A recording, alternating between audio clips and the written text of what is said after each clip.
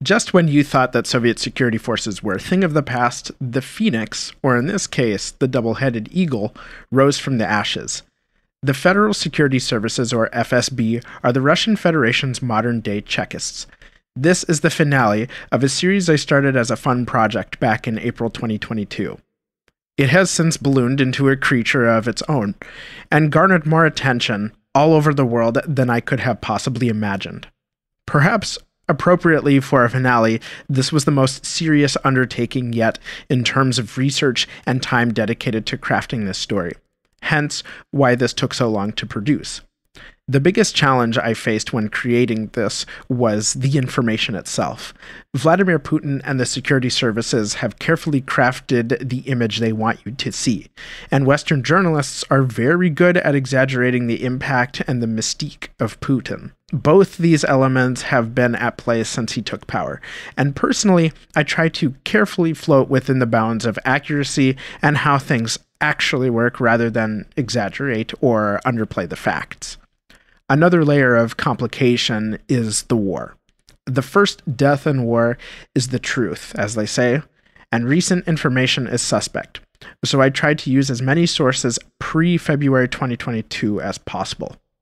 If you've been following me up until now, you have probably figured out that I am a sucker for context. In this episode, we'll see Russia in transition again, just like we did in episodes 2 and 3, from monarchy to Bolshevism. Transitions are complex. And though this was a lot to bite off and chew, I hope this is organized in such a way that each distinct component comes together to paint a clear picture. We're going to talk about Russia's economic problems in the 90s, the First Chechen War, and of course the FSB. You'll also get 2 biographies, one on Boris Yeltsin and another on Vladimir Putin. So buckle up, this is a long one, and I hope the effort shines through as we embark on this final Russian tale. In this final edition of Russian Secret Police, we'll explore the history and methods of the FSB, an evolving Russian Federation, and the struggle to overcome the grip of autocrats and oligarchs. We'll see how Yeltsin gained power despite being a breath of fresh air and clashes with communist hardliners. We'll see how Putin was first handed the keys to Russia, got elected legitimately, and consolidated power. Who were Boris Yeltsin and Vladimir Putin? How did the Russian economy fall into crisis in the 90s? How did Russian secret police adapt to the 21st century? You're listening to the Secret Police podcast. Do you have a problem with authority? 'Cause I do. And I'm on a mission to build a healthy skepticism towards those in power. My name is Jack, and I spend hours engaging with my morbid fascination with dictatorships and share with you the history and methods of the world's most brutal secret police forces.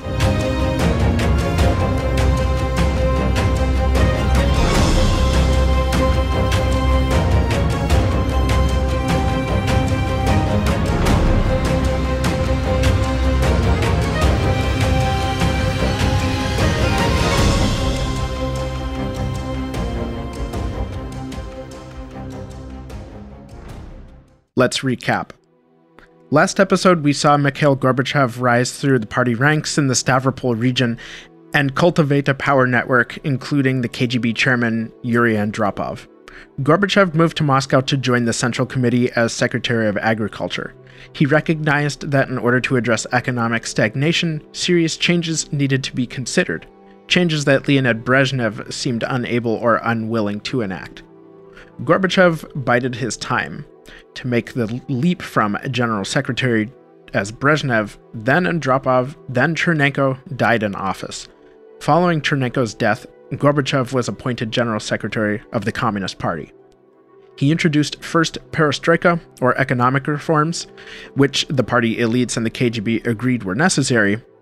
Then glasnost, or openness, intended to reform the Soviet political system, was detested by both the party elite and the KGB. Gorbachev was undeterred, but plans changed when the Chernobyl nuclear disaster forced the system to re-embrace secrecy. Gorbachev introduced an electoral body to sever the party's control over the levers of government. With the introduction of new parties, the union started to dissolve as people voted to boot out their communist leaders from power, then broke away from the Union altogether. The KGB and a few party elites launched a coup as a last-ditch effort to hold power. They trapped Gorbachev at his dacha in Crimea and confined President Boris Yeltsin in a government building in Moscow. The coup failed because it had neither popular support nor the full support of the military. Boris Yeltsin signed the KGB out of existence on December 3, 1991. Think about that. One of the Soviet Union's most powerful institutions was put to death by pen and paper. Then the USSR itself ceased to exist, officially on December 26, 1991. We left last episode just as Gorbachev resigned. Another thing that was going on was that former Soviet republics signed the Belovezh Accords in December of 1991 as well, declaring an end to the Soviet Union. Instead, these nations formed a loose Commonwealth of Independent States.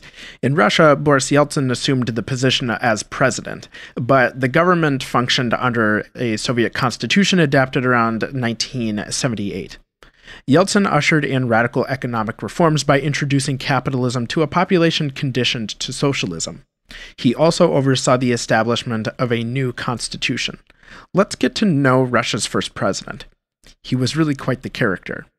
We'll also touch on Russia's constitutional crisis, the volatile economy and culture in the 90s, and the creation of the oligarchy.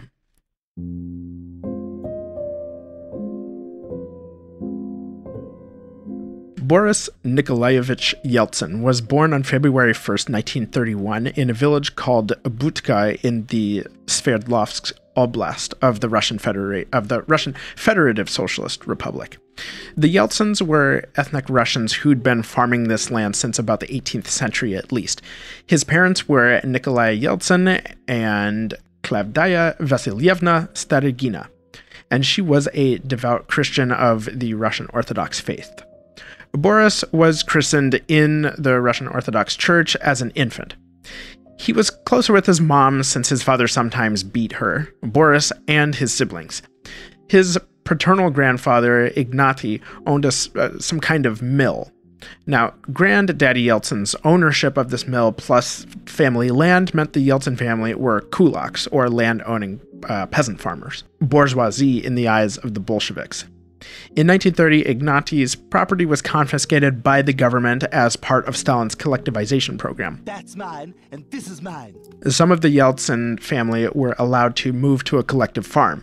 They were subjected to the famine of 1932 to 1933, and little Boris often went hungry. Ignaty and his wife Anna were exiled to another village in Sverdlovsk in 1934.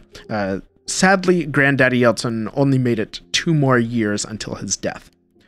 Boris and his family moved to Kazan in the Republic of Tatarstan, so he could attend kindergarten. In 1934, Boris's father, Nikolai, was arrested for anti-Soviet activities by Stalin's OGPU.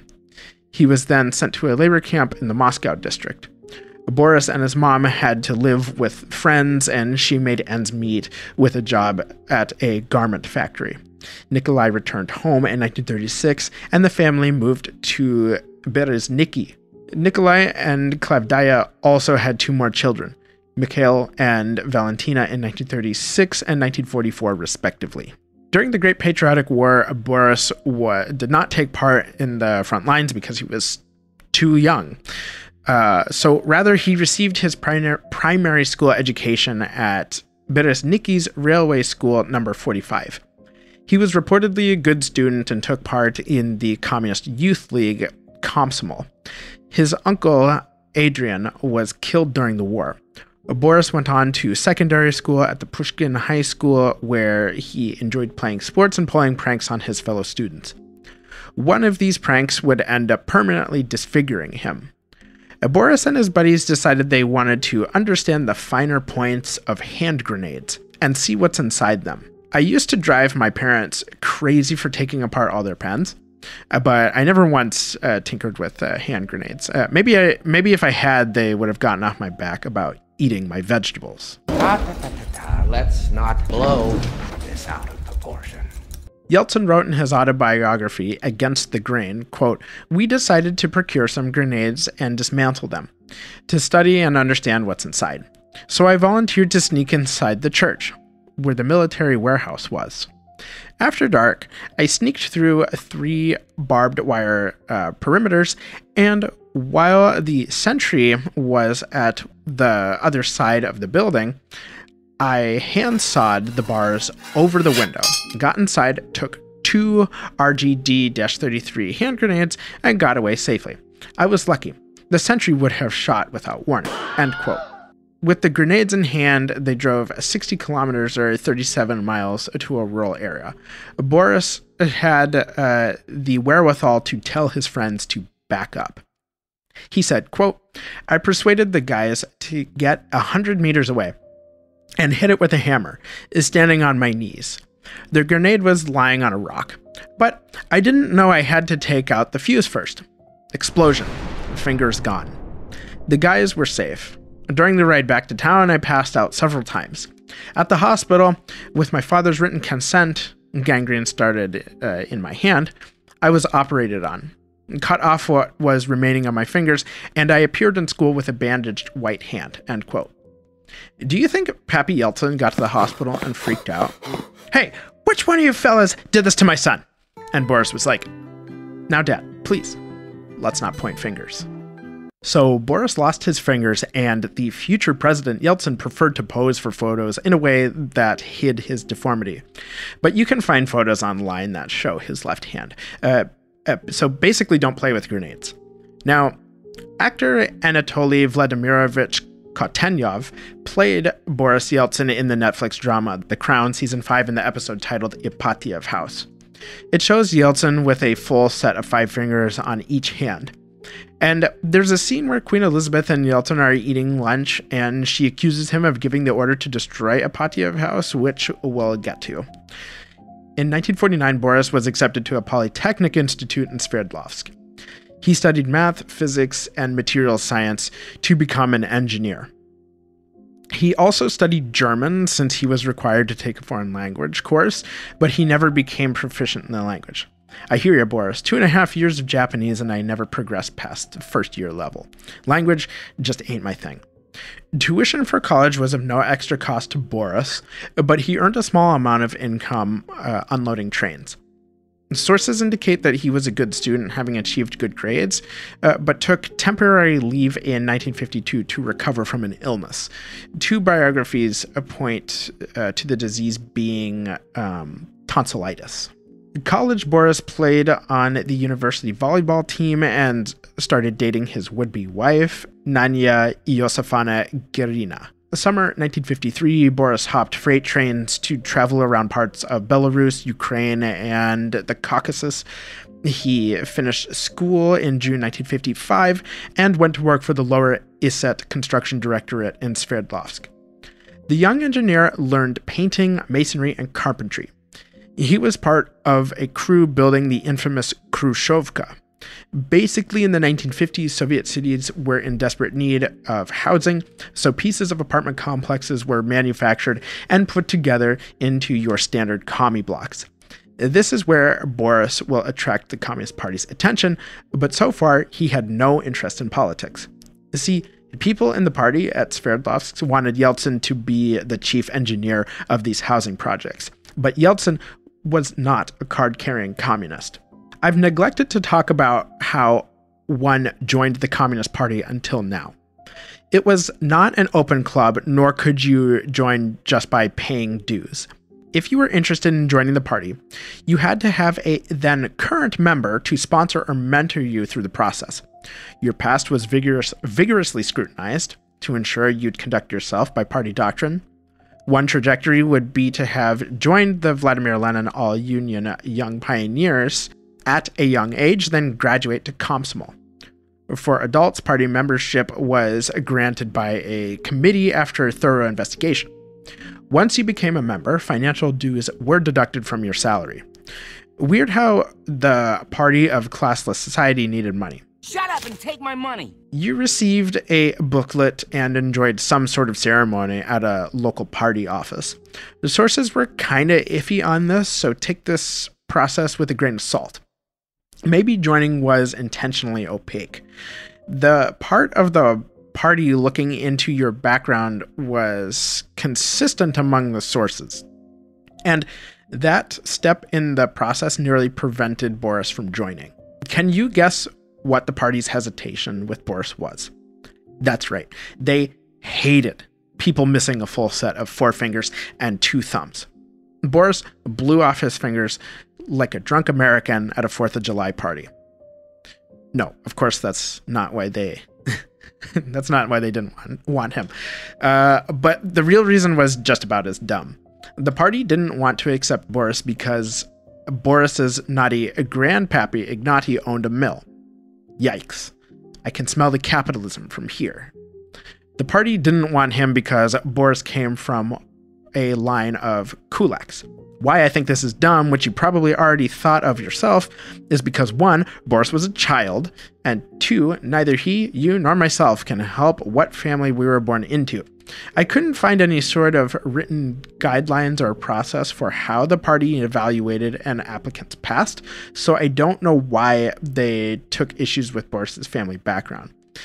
This is just me speculating, but maybe the reason is as simple as he had exposure to mercantilism and is therefore tainted. Maybe Boris remembered the Bolsheviks showing up to steal his family's stuff and then uprooting them. I wouldn't want to join the people who took away my family's traditional livelihood, would you? Let's pause for a moment and make sure we got this. Individuals in the party were interested in seeing Boris become chief engineer in the construction of housing units in Sverdlovsk. He could not become chief engineer because he was not a Communist Party member, but he may not have been able to join due to his past. I mean, honestly, where you're born is a choice, right? Boris deliberately concealed his past in his application and to his 3 sponsors, one of which was Alexander Vinogradov, Boris's godfather, an ex-secretary of the Communist Party. Vinogradov provided interviews in a documentary I watched for this research, and he said that had he known Boris came from a family of kulaks, he never would have sponsored him. I'm not sure how the godfather missed that about the family, but whatever. Point is, Boris purposefully omitted things about himself in his application in order to progress his career. Boris was accepted into the party despite some critiques on his character and conduct on job sites by his sponsors. Specifically, Boris could be too strict and rough with his work crew. Basically, he was your dickhead boss who's got 0 bedside manner. But from the Communist Party's point of view, Boris was a young engineer with a promising future. Membership in the party, of course, opened many doors for him. He was appointed the director of the Sverdlovsk building conglomerate, where he turned his flaws into assets. He worked his crews hard and set high expectations, and they achieved several building records in Sverdlovsk for constructing and finishing an 8-story apartment block in 75 days. As somebody who's used to living in states where it takes at least that long for a bureaucrat to take a dump, that's impressive. However, questions of building quality were raised in the next part of Boris's career. See, he met a man named Yakov Ryabov, who was the first secretary of the party in Sverdlovsk. When Ryabov looked for a construction manager for the Sverdlovsk region, his first choice was Boris.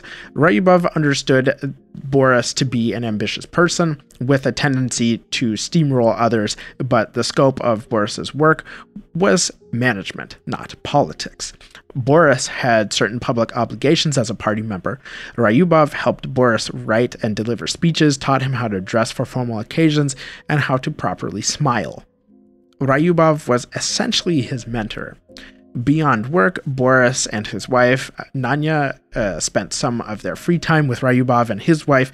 They weren't just colleagues, they were friends. Boris was number 3 in line for first secretary of the region, and when Ryabov was ready to retire, he requested from Brezhnev himself that Boris be allowed to jump line and take the position as first secretary. Boris again had to write another application in which he concealed his past, but he became first secretary of the region anyway. He was a fish out of water at this level in politics.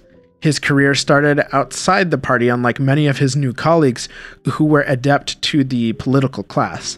Boris also discovered that residents wrote letters complaining about the housing conditions. From what I can gather, Boris was unhappy about what he discovered at this level of politics. Yet, Boris did what he was told, of course.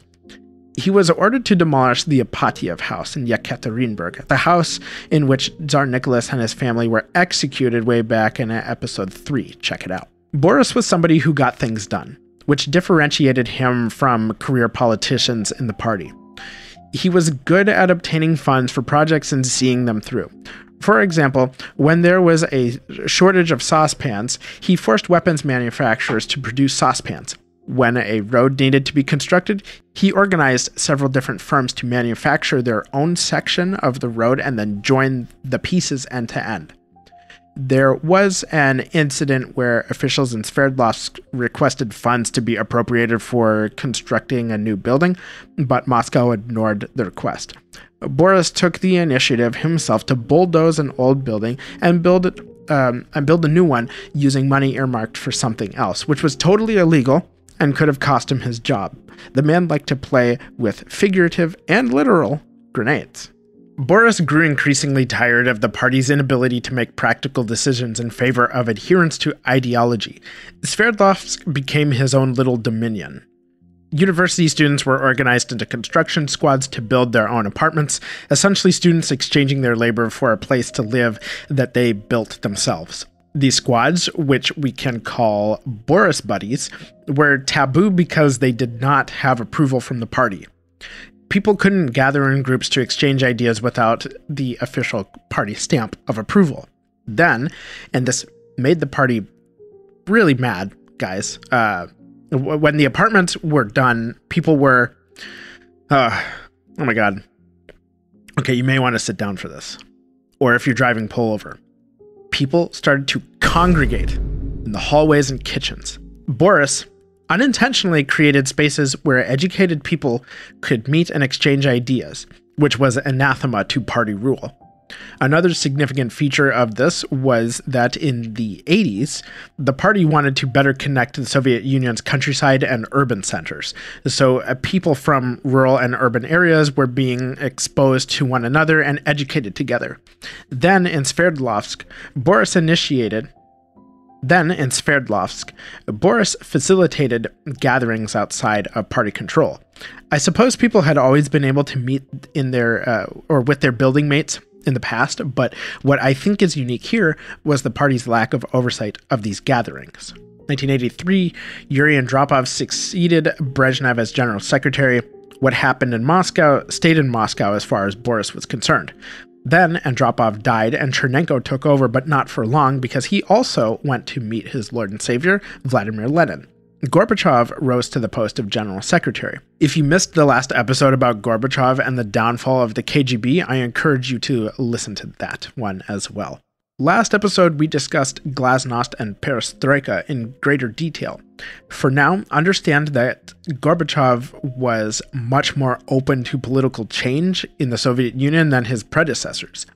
The conservative wing of the party grew weary of Gorbachev's reforms, and he needed allies. Gorbachev invited Boris to come work in Moscow. And in fact, this was Boris's third time being asked to relocate to the capital, and twice he refused. The third time's a charm, though.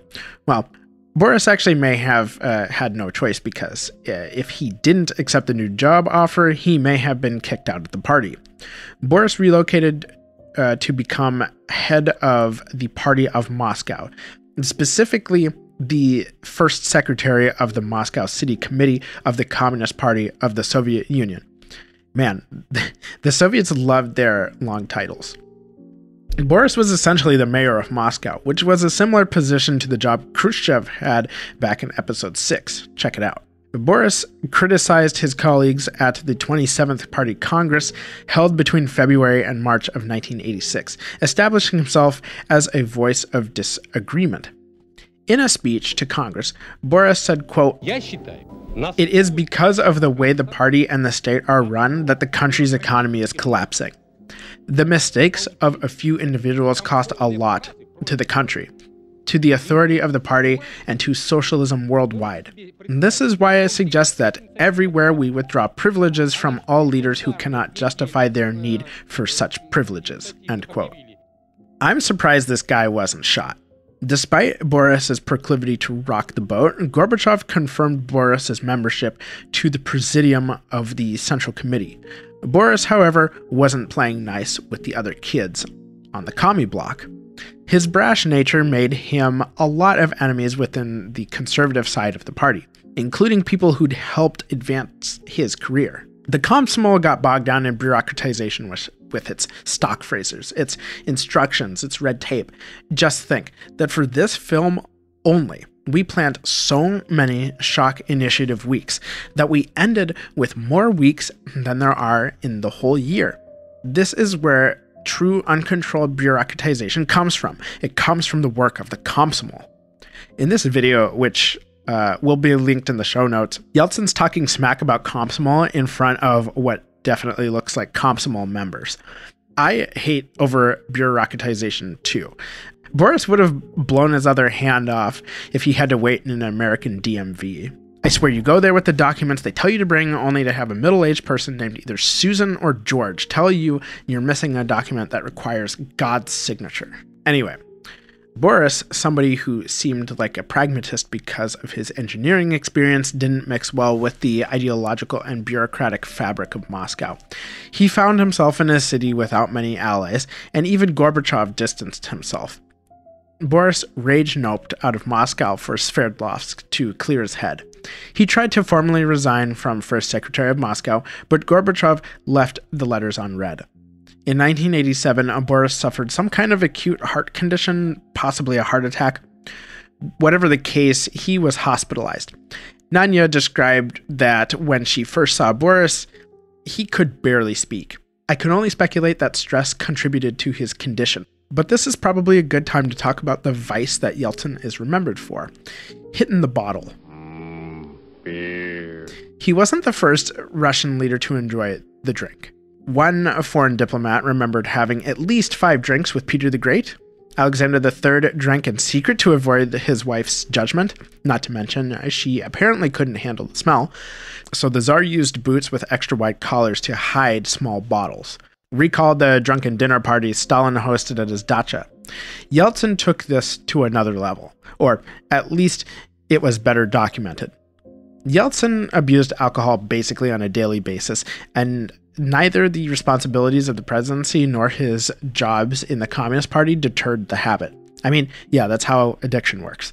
Yeltsin's head of security, Alexander Korzhakov, recalled that Yeltsin banned booze from the presidential kitchen, but then, when thirst needed quenching, he would slip an aide 100 rubles for alcohol. What are you going to do? Say no? Korzhakov diluted vodka with water before it was brought to Yeltsin. Another incident occurred when Yeltsin visited Bill Clinton. In 1995, Secret Service agents found Yeltsin drunk and wearing only his underwear, trying to hail a cab to get pizza on Pennsylvania Avenue. Arresting me for what?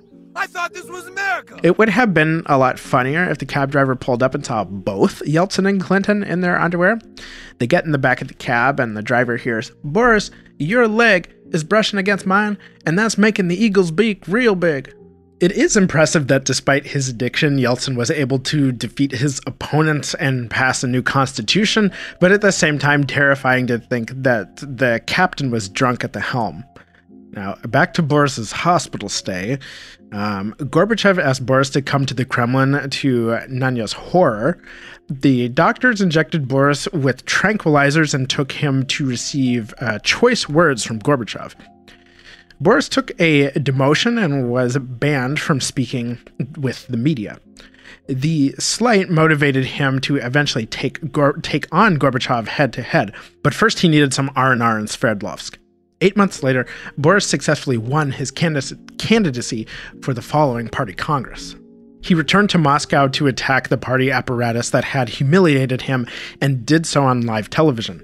His televised presence at the party congress galvanized support for Yeltsin among Soviet people, and he stirred populist sentiment in such a way that made the Communist Party look increasingly irrelevant. One thing that I found kind of weird about doing this research is that I could not find any KGB documentation regarding surveillance on Boris Yeltsin, and it's likely this information just isn't publicly available. However, given his prominence in politics and vocal opposition, I would think it would be safe to assume that he was being watched. Why wouldn't they stop him? Well, I wish I had an answer, but we may never know. The KGB's inaction during the August 1991 coup may be an indication, but that's just me speculating. We know from last episode that under Gorbachev, things really started to unravel at the Soviet Union's periphery and gradually spread. Boris talked about pluralism and challenged the party. Gorbachev created the presidency of the Soviet Union in hopes to stave off the demands of some Soviet citizens for less party control. Boris campaigned for representative of the Sverdlovsk region in the parliament of the Federation of Russia. Once elected, he adopted a declaration of Russia's independence from the Union, and there was a clear trajectory for him from parliament to the Russian presidency. Boris Yeltsin was slowly but surely chipping away at the party and Gorbachev's power. In June 1990, Yeltsin resigned from the Communist Party at the 28th Party Congress. Some former comrades yell shame at Yeltsin as he walks out of the auditorium of the State Kremlin Palace. The room was designed so that the stage was lower than the rest of the assembly, and the main exits were at the top of the incline. In an interview, former Yeltsin aide Gennady Borbelis said Yeltsin headed into a new era, and as he walked out, he ascended, literally and metaphorically. Joke's on them, because soon the Communist Party would be banned by the very man they jeered.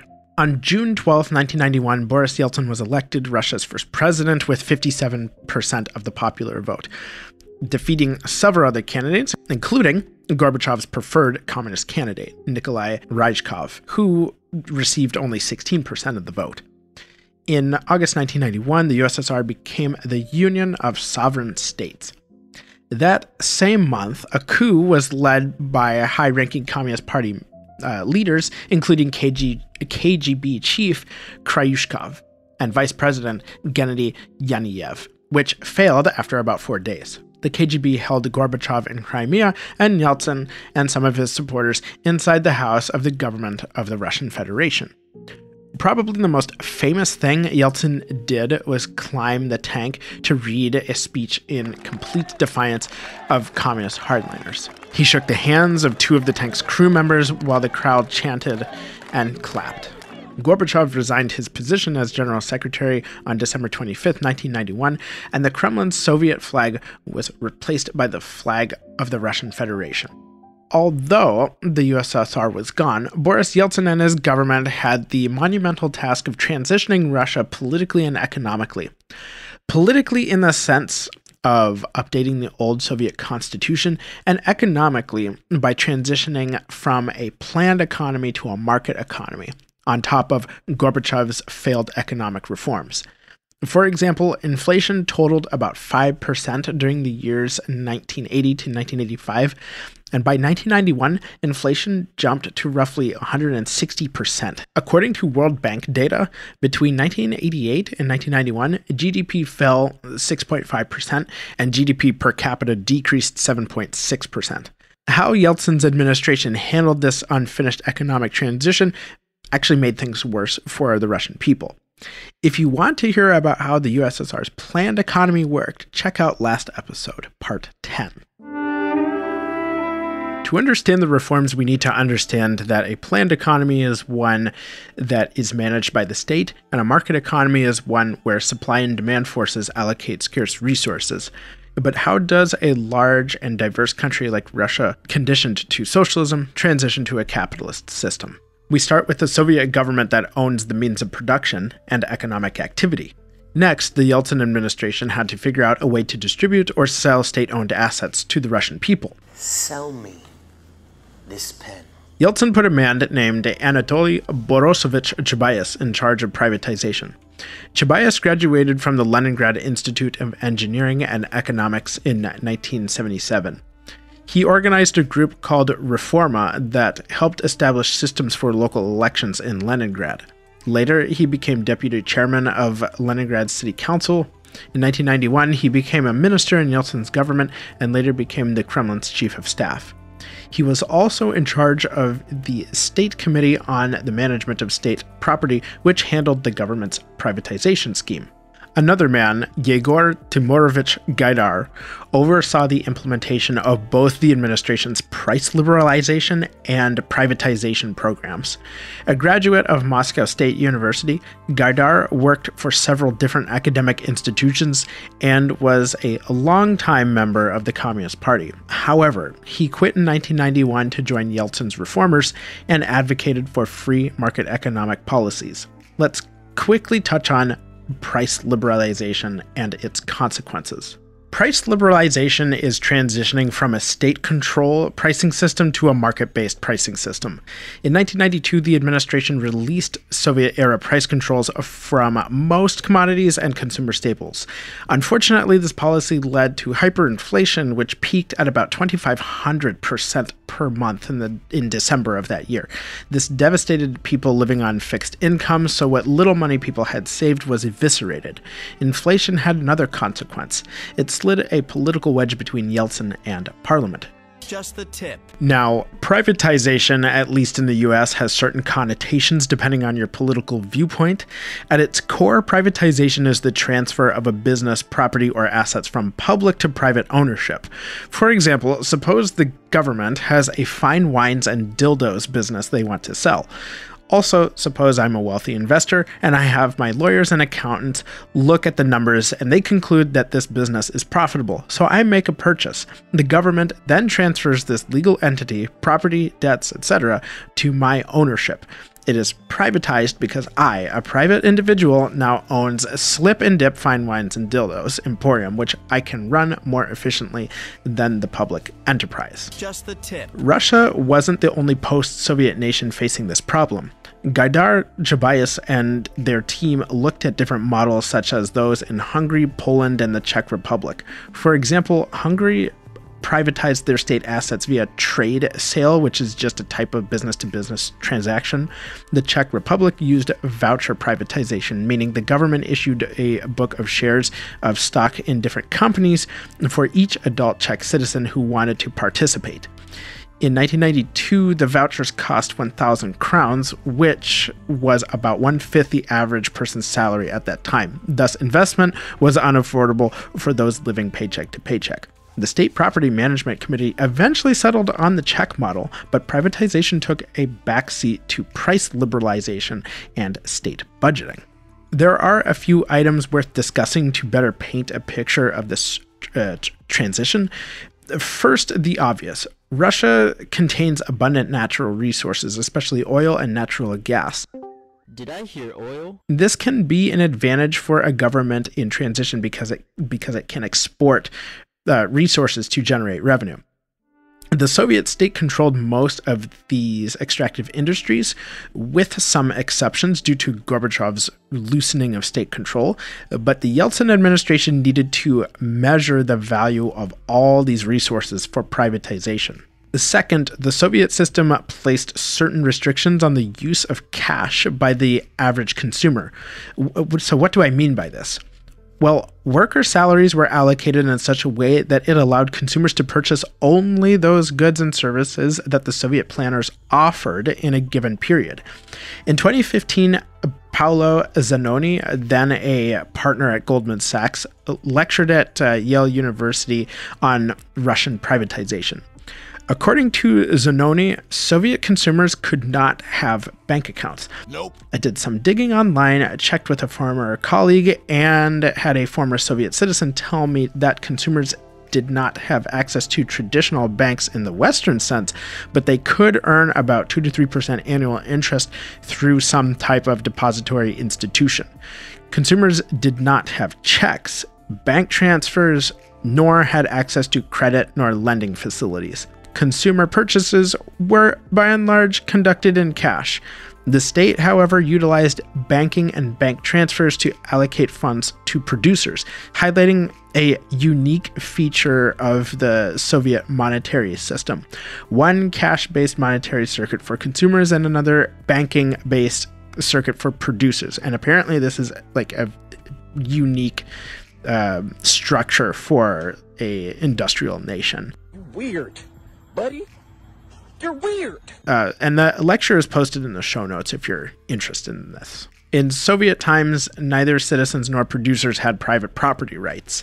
The next two steps were important in establishing property rights, and those steps were corporatization and then privatization. So Parliament passed legislation to strengthen both of those rights.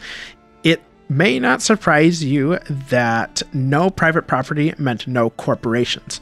The overall structure in the Soviet Union was party, ministries, and territories, no corporate entities. Legislation was passed to allow the corporatization of state assets, which, like privatization, meant assets would be controlled by a non-governmental entity, in this case, a corporation, with boards of directors, managers, and stakeholders. The government would no longer be the sole stakeholder, but rather private shareholders. Yeltsin's government thought that if the public owned assets, communist rule would be less likely to return. So the public needed some stake or investment in the success of the new system. Easier said than done, of course, especially for people conditioned for the past 70 years to socialism, which I think now is like the third time I've said that. So, for example, people who lived in state-owned housing, i.e. commie blocks, didn't necessarily want to accept ownership of their apartments and incur the cost of maintenance, even when ownership was literally handed to them. Imagine being offered home ownership at little to no cost and rejecting the offer. I know a few people who would love to not rent. The State Property Committee followed the Czech system by issuing vouchers for state-owned property. The reason was to quickly distribute state assets to investors and the public. Vouchers are documents redeemable for goods and services. In Russia, they redeemed shares in a company. Chekists and the State Property Committee calculated their worth by calculating. They calculated by calculating, guys. Wow. They calculated the value of the country's industrial and natural resource wealth by, and dividing that by the number of citizens born by September 1st of 1992. So roughly 148 million people. This is likely an oversimplification since both estimates can vary by measurement and how you define citizens. I'm afraid we need to use math. By their calculations, each voucher had a value of 10,000 rubles, which was about 2 months' salary for the average person at the time. And this was just the cost to purchase the voucher. It wasn't like buying stock in a specific company. So you could own a voucher but not know the cost of a future investment in an enterprise. These vouchers were printed on tan paper about the size of a standard check, with faded ripples merging into a lattice pattern on the margin.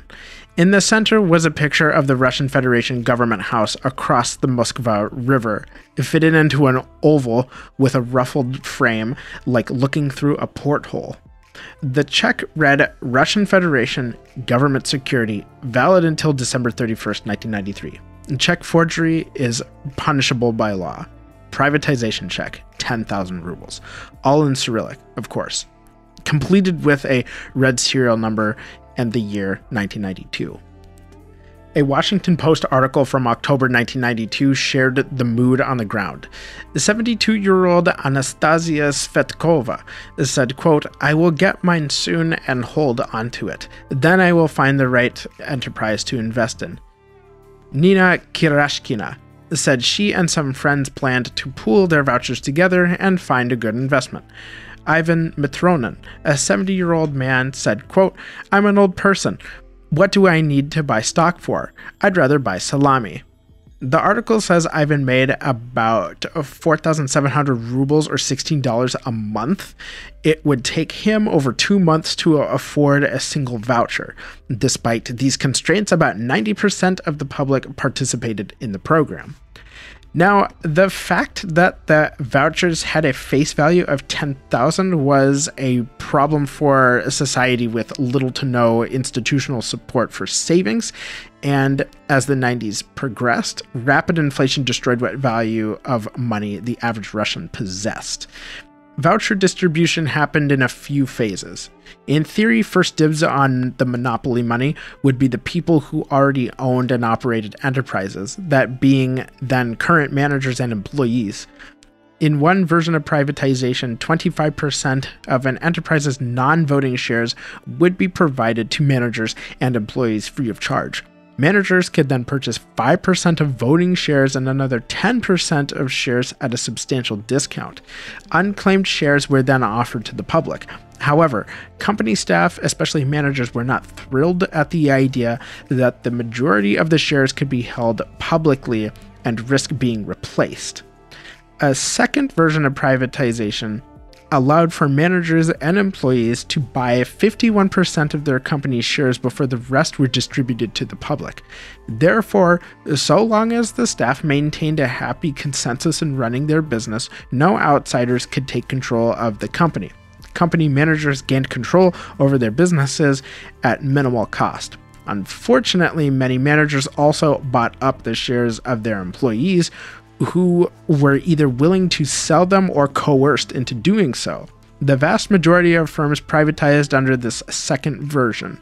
A third version established later in 1992 provided staff with 20% of their company's shares at no cost, and they could later purchase an additional 20% at a steep discount, but version 2 was the most advantageous.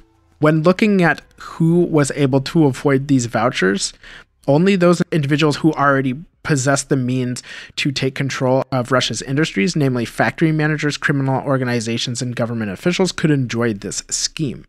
There were also no institutional investors like investment banks buying privatization vouchers. Foreign investment was also limited because a transitioning Russia probably seemed like too big a risk for foreign investors.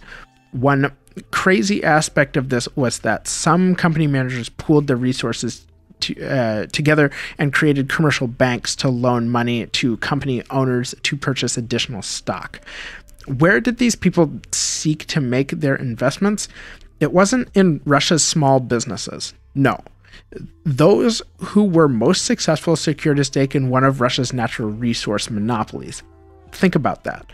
Control the oil, gas, mines, and other tradable commodities of the world's largest country, and you'll make a killing. Of course, bad actors set up various schemes to sucker people into handing over their vouchers, such as fraudulent organizations that offered to take vouchers take vouchers as deposits. They'd show ads of people on fancy vacations only to run off with the vouchers and never return so much as a single ruble. It is my personal opinion how the voucher program played out in practice, by enriching those who already had money and or connections, shows that even communism could not stop people from responding to financial incentives, even those who should have been the most principled in Communist Party values. Chekists, for example, increased his own wealth by providing financial services to other oligarchs, then appointed himself to the unified energy system of Russia, which was the country's largest electrical utility until 2008. The Russian oligarchs rose from this financial and structural transition.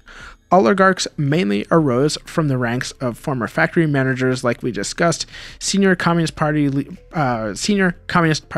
leadership, or people who supplied goods and services to the black market. Did you know one of the most popular items to sell on the black market in the Soviet Union were American blue jeans? All this was done very quickly. From about 1992 to 1994, 2 years is nothing for the world's largest country to shock therapy itself into a democratic capitalist system. The goal was to liberate the economy, to create something more efficient that benefited Russians, but that goal fell drastically short of its target. Blue jeans or not, poor economic conditions and the government's response were wearing on the Russian people and parliament. Yeltsin's economic reforms sowed distrust between himself and the rest of the government. In 1933, Russia's government consisted of several different authoritative bodies operating under the Soviet constitution established in 1978. Yeltsin and his ministers ran the administration. The Supreme Soviet Congress of People's Deputies, or Parliament, was the highest governing body in Russia. Each member was an elected official. They passed laws, appointed and fired officials, and had the power to impeach the president. Those last two authorities will be important in just a moment. There was also the Congressional Court of Russia. Compared to the Communist Party's heyday, this system was much more democratic. Was much more of a democratic system with open public debate instead of one man with a cult of personality. I'm going to call the Supreme Soviet just Parliament in this episode to reinforce the fact that we are talking about post-Soviet Russia. But as a legislative body, the parliament carried some semblance of the Soviet system, and not just because it was established by the old Soviet constitution. Parliament had many ex-members of the Supreme Soviet of the USSR who didn't care for Yeltsin. They correctly pointed out that thus far, price liberalization and privatization especially were not functioning as expected. Yeltsin accused Parliament of being communist and obstructing his vision, whereas Parliament fought Yeltsin at every step of his transition. December 1992. Things heated up when Parliament fired Yegor Gaidar. Yeltsin was pissed. Parliament also decided to hold a referendum regarding drafts of an updated constitution for the Russian Federation, but Yeltsin was like, Oh, hell no. He went on state TV in March 1993 declaring that the old constitution was invalid and he would impose, quote, special rule. The Constitutional Court said, "Oi, you can't do that, you three-fingered bastard," which basically meant Yeltsin's actions were unconstitutional and he could be impeached. Parliament proceeded with impeachment, but they didn't have enough votes to go through with it. Yeltsin dodged that bullet until it was proposed that a national referendum be conducted to gauge the nation's sentiments regarding the president. The public would answer 4 questions. 1. Do you trust the president of the Russian Federation, Boris Yeltsin? 2. Do you approve of the social and economic policies enacted by the president of Russia and the government of Russia since 1992? 3. Do you think conducting an early election for president of the Russian Federation is necessary? And 4. Do you think conducting an early election of the People's Deputies of the Russian Federation is necessary? Media campaigns telling the Russian public how to vote sailed radio waves and blasted television screens. Yes, yes, no, yes became a slogan. The Russian people heard da, da, net, da ad nauseum, the subtle implementation of earworms. Most Russians, in fact, voted exactly this way, and by doing so affirming Yeltsin's trust and policies. At least that was the idea. But in order for the referendum to be legit, the Constitutional Court stated that the questions had to be voted on by a majority of the electorate, not just the majority of people who signed up to vote. The referendum ended up being a waste of time since no parliamentary election nor presidential election took place. The two sides maintained a stalemate and regrouped. Among the public, people were split in their support for either Yeltsin or Parliament. And you have to keep in mind that at that time, Yeltsin was a decently popular president because to many people he represented democracy and openness. May 1st, 1993, anti-Yeltsin protesters gathered in Moscow and marched on the Kremlin to clash with riot police. Protesters hijacked a truck and crushed an officer to death. June 1993, the Parliament and Yeltsin meet to discuss the new Russian constitution. He believes a new constitution should be built more or less from scratch, whereas Parliament wanted to base the new constitution on the Soviet-era one. Not surprisingly, the administration and Parliament did not reach an agreement. Yeltsin upped the stakes on September 1st, 1993 by firing an ex-member of Parliament, and then current Vice President Alexander Rutskoy, whose mustache is Ron Swanson's peer. Yeltsin accused Rotskoy of corruption, but he did not have the authority to just fire his vice president, according to the Constitutional Court of Russia. Only Parliament had the power to fire and appoint ministers. They appealed to the Constitutional Court, saying that Yeltsin was being a naughty president boy and that he should turn into a peach. Wait a second. No, I mean that he should be impeached. Then on September 21st, 1993, Yeltsin went on live television to announce that the entirety of the Supreme Soviet was fired and that this governing body ceased to exist. The parliament retaliated by appearing on TV and stating that Yeltsin's actions were unconstitutional, which they were, and that Yeltsin's position was replaced by Alexander Rotskoy, the wrongfully terminated vice president. They gathered inside the House of the Parliament, or the White House, where Yeltsin, just a few years prior, barricaded himself during the KGB's coup attempt. Protesters who supported Parliament gathered at the White House and were surrounded by Russian troops. The key here is that Yeltsin had the support of the military and police, but Russia, for a few weeks, had two governments, each calling each other illegitimate. People took to the streets to commit violence on behalf of their respective government. Protesters rammed a truck into the entrance of the Ostankino TV center in an attempt to take over and to broadcast Parliament's cause. This was the last straw. Yeltsin declared a state of emergency, and on October 4th, 1993, tanks rolled into the city center with orders to shoot at the Parliament building, with all the Supreme Soviet members and some citizens inside. Eventually, the parliament members were taken into custody. Yeltsin won the little civil war and put an end to the constitutional crisis. A new constitution was adopted in December 1993, solidifying the Russian Federation. Throughout this series, we've seen security forces serve several different types of governments. The Oprichniki served Ivan the Terrible's Grand Duchy of Moscow. The third section and the Okhrana served a Tsarist monarchy. The Soviet secret police served a socialist republic. With the collapse of the Soviet Union, Russia reorganized into a federation. If you want to get way technical, Russia is a federal presidential constitutional republic. So, what is a federation? A federation is defined as a union of self-governing states or regions with their own autonomy controlled by a central government.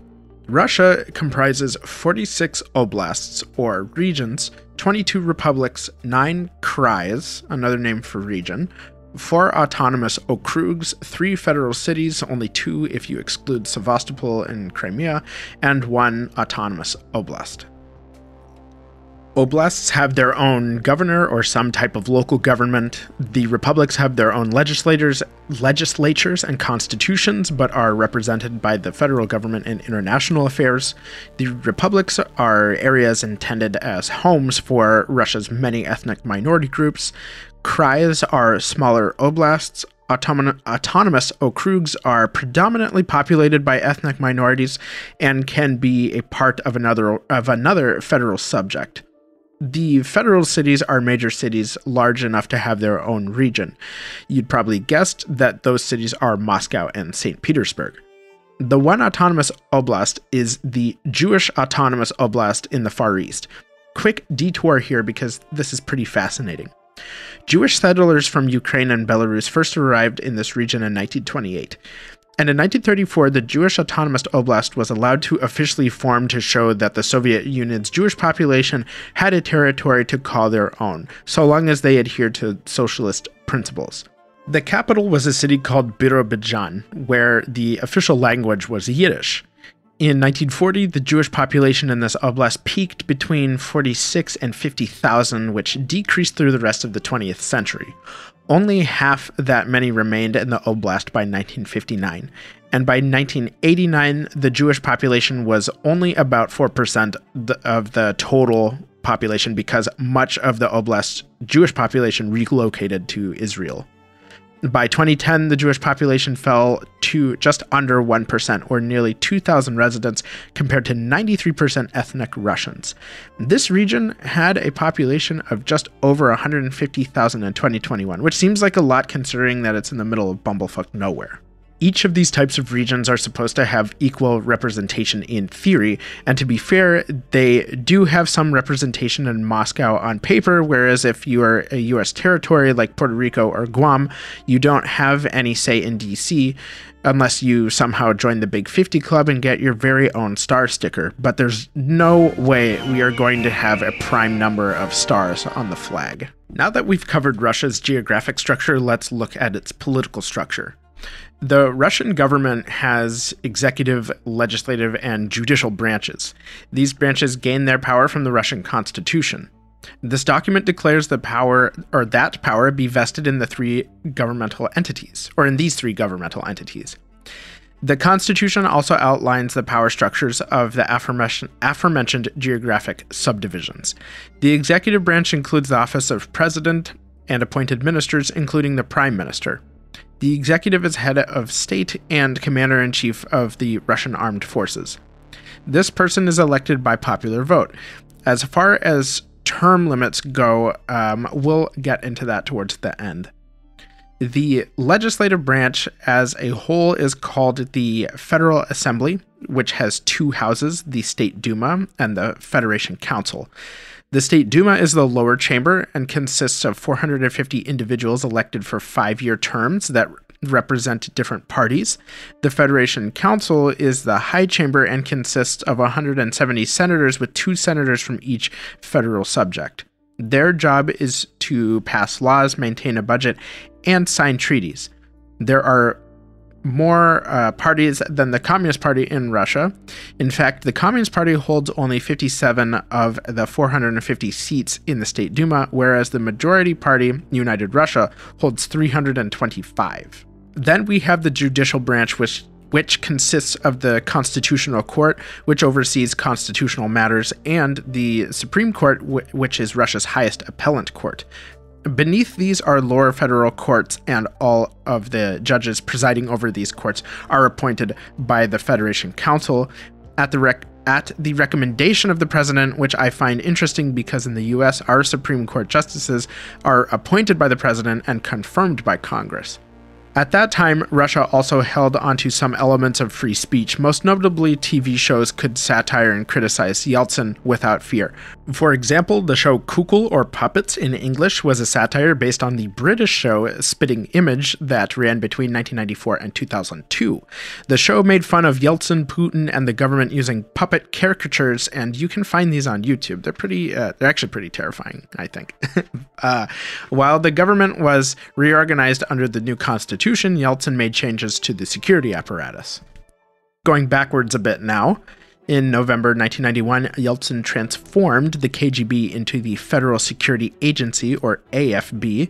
In January 1992, a decree was ordered to create the Ministry of Security of the Russian Federation and abolish the previous Federal Security Agency and any remnants of inter-Soviet Republic security links. Following the constitutional crisis and the formation of the new constitution, on December 21st, 1993, Yeltsin decreed that the Ministry of Security of the Russian Federation be abolished and replaced by the Federal Counterintelligence Service of the Russian Federation, or FSK. As a reminder, throughout this series, we've seen this branding and rebranding of the security services, but no matter how many times you shuffle the cards, it's the same deck. The best sources I could find regarding the FSK are from the Central Intelligence Agency and the Library of Congress Country Study, which I had no idea those existed. The country study on Russia is over 800 pages long. Fortunately, they have the study available for no added cost on top of our taxpayer dollars if you want to check that out. Let's look in detail at Yeltsin's management of Russia's security services. 1992. Yeltsin made it clear that the security services could be revamped but look very different from the KGB. But he had a few priorities for the security services. At the top of his list was to check the power and ambitions of political opponents. Next, Yeltsin needed the security services to counter domestic threats like ethno-separatist movements, terrorists, and organized crime. Lastly, they would perform counterintelligence against foreign agents inside Russia. When the Soviet Union collapsed, KGB networks and resources came under the control of new governments in the former Soviet republics. Moscow inherited the bulk of the KGB resources and agents. 5 different agencies were created to take over and manage different pieces of the KGB. For example, remember back in episode 6 when we made our acquaintance with the KGB? They comprised multiple directorates, each with specific functions. The KGB's first chief directorate operations were handed to a new foreign intelligence service, for example. Other KGB directorates were transformed into their own separate federal agencies. The Ministry of Security was established to help fill the void left by the KGB, including several directorates, such as a second chief directorate concerned with counterintelligence against foreigners, or 5th directorate concerned with internal political security. In July 1992, Yeltsin signed the Governance of the Security Ministry, which was later ratified by Parliament. This made some of Russia's more democratically minded and politically aware folks nervous because it seemed like a security apparatus similar to the KGB was taking root. Parliament had some oversight authority on paper, but that authority was never really exercised.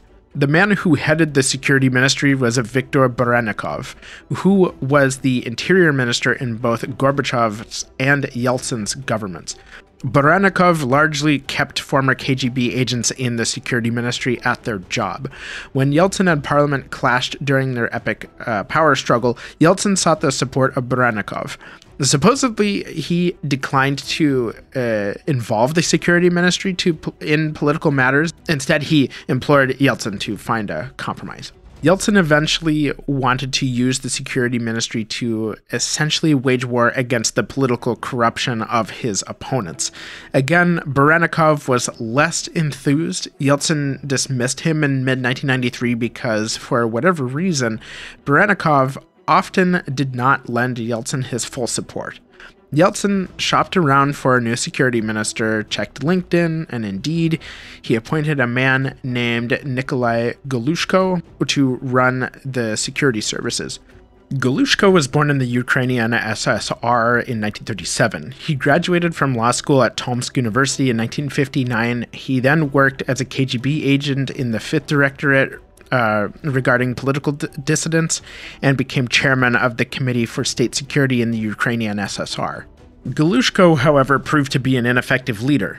During the 1993 constitutional crisis, which saw tanks open fire on Parliament, Galushko refused to order the Ministry of Security to back Yeltsin.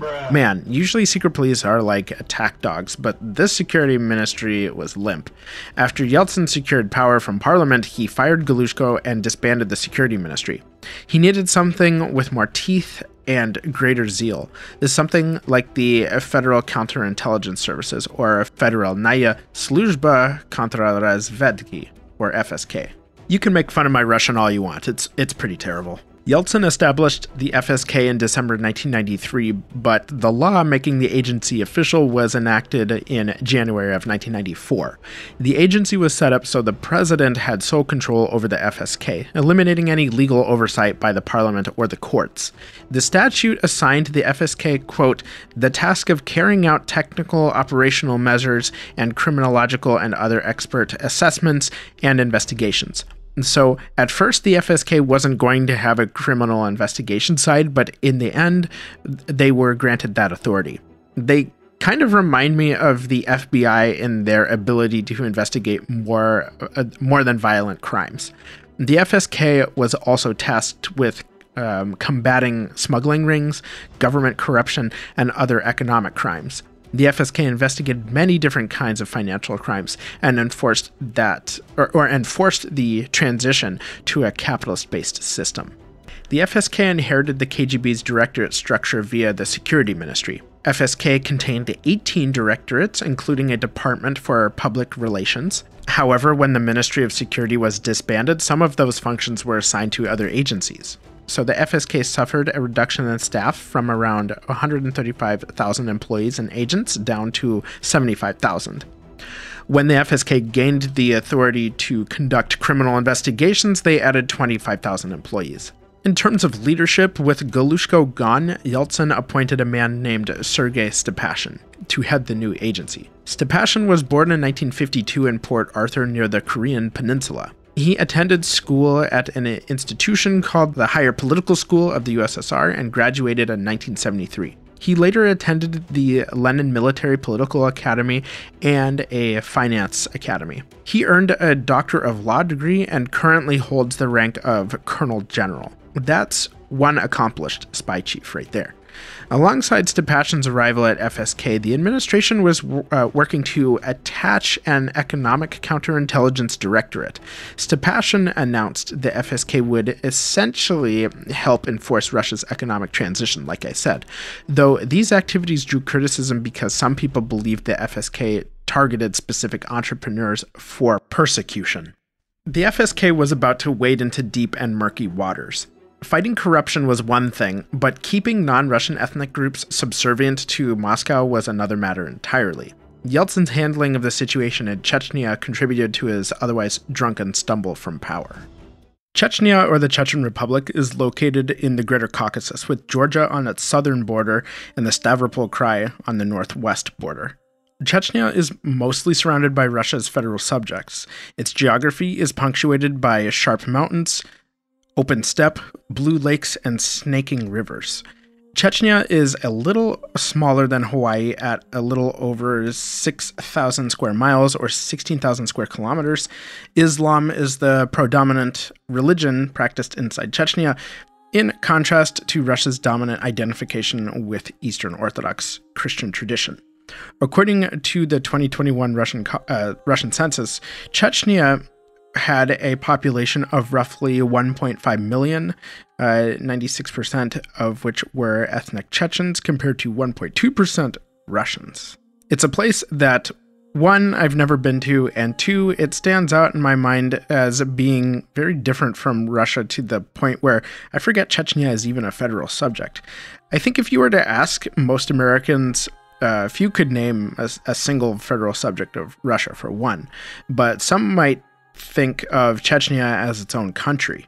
Chechnya has been incorporated in the various iterations of the Russian state for about 2 centuries, but not without a lot of kicking, screaming, and resistance. Dude, stop, let me go. Chechnya's location became a liability because the Caucasus linked the Russian Empire to the Middle East. During the rule of Catherine the Great in the late 18th century, Russia sought to expand southward and establish new trade relations. Going into the 19th century, Russia fought to maintain trade links, repel the Ottomans, and quell resistance movements. In 1817, a religious leader named Imam Shamil tried to unite the Caucasus people under Islam to repel the Russians in the First Caucasus War. He was unable to accomplish this, however, leading Shamil to blame specifically the Chechens and labeling them as too resistant. Ultimately, the North Caucasus region was annexed by Russia in 1864, and Shamil was captured and sent first to St. Petersburg, then exiled near Moscow. And yes, this conflict lasted nearly 50 years. With Russia's victory and annexation, Chechnya fell under the domain of the Tsars until the Bolshevik Revolution. As the Russian Empire crumbled, the Soviet Union took hold, and civil war ensued. Talked about that in episode 2 and 3. Check them out. A new country emerged in the Caucasus called the Mountainous Republic of the Northern Caucasus in March 1917. Unfortunately for the peoples of this newfound republic, the Soviets eventually tried to reclaim the region, especially once Joseph Stalin took power. The Mountainous Republic only lasted until about 1922, suffering conquest by the Red Army. Jumping ahead to 1941, when Nazi Germany invaded, the Soviets accused and suspected that the Chechens would ally with the Germans. This wasn't an unrealistic fear since, one, the Chechens have a long history of resistance and might have risked a temporary alliance with Germany to knock out the Soviets, and two, other parts of the Soviet Union actually welcomed the Wehrmacht, happy to see the Soviets gone but unaware of the horrors the Nazis had in store. Moscow's solution was to exile Chechen people and other minority groups to the Kazakh SSR in 1944. With Chechens deported from their homeland, the Soviets demolished cultural symbols in the Chechen capital city of Grozny to make way for those sweet, sexy, not depressing at all commie blocks. Kidding, of course. The point of this was to make way for ethnic Russians to move into and live in Grozny. When Nikita Khrushchev took power in 1953, he initiated de-Stalinization, episode 6, check it out. And the Chechens were permitted to return home in 1957, but of course ethnic Russians clashed with the returning Chechens.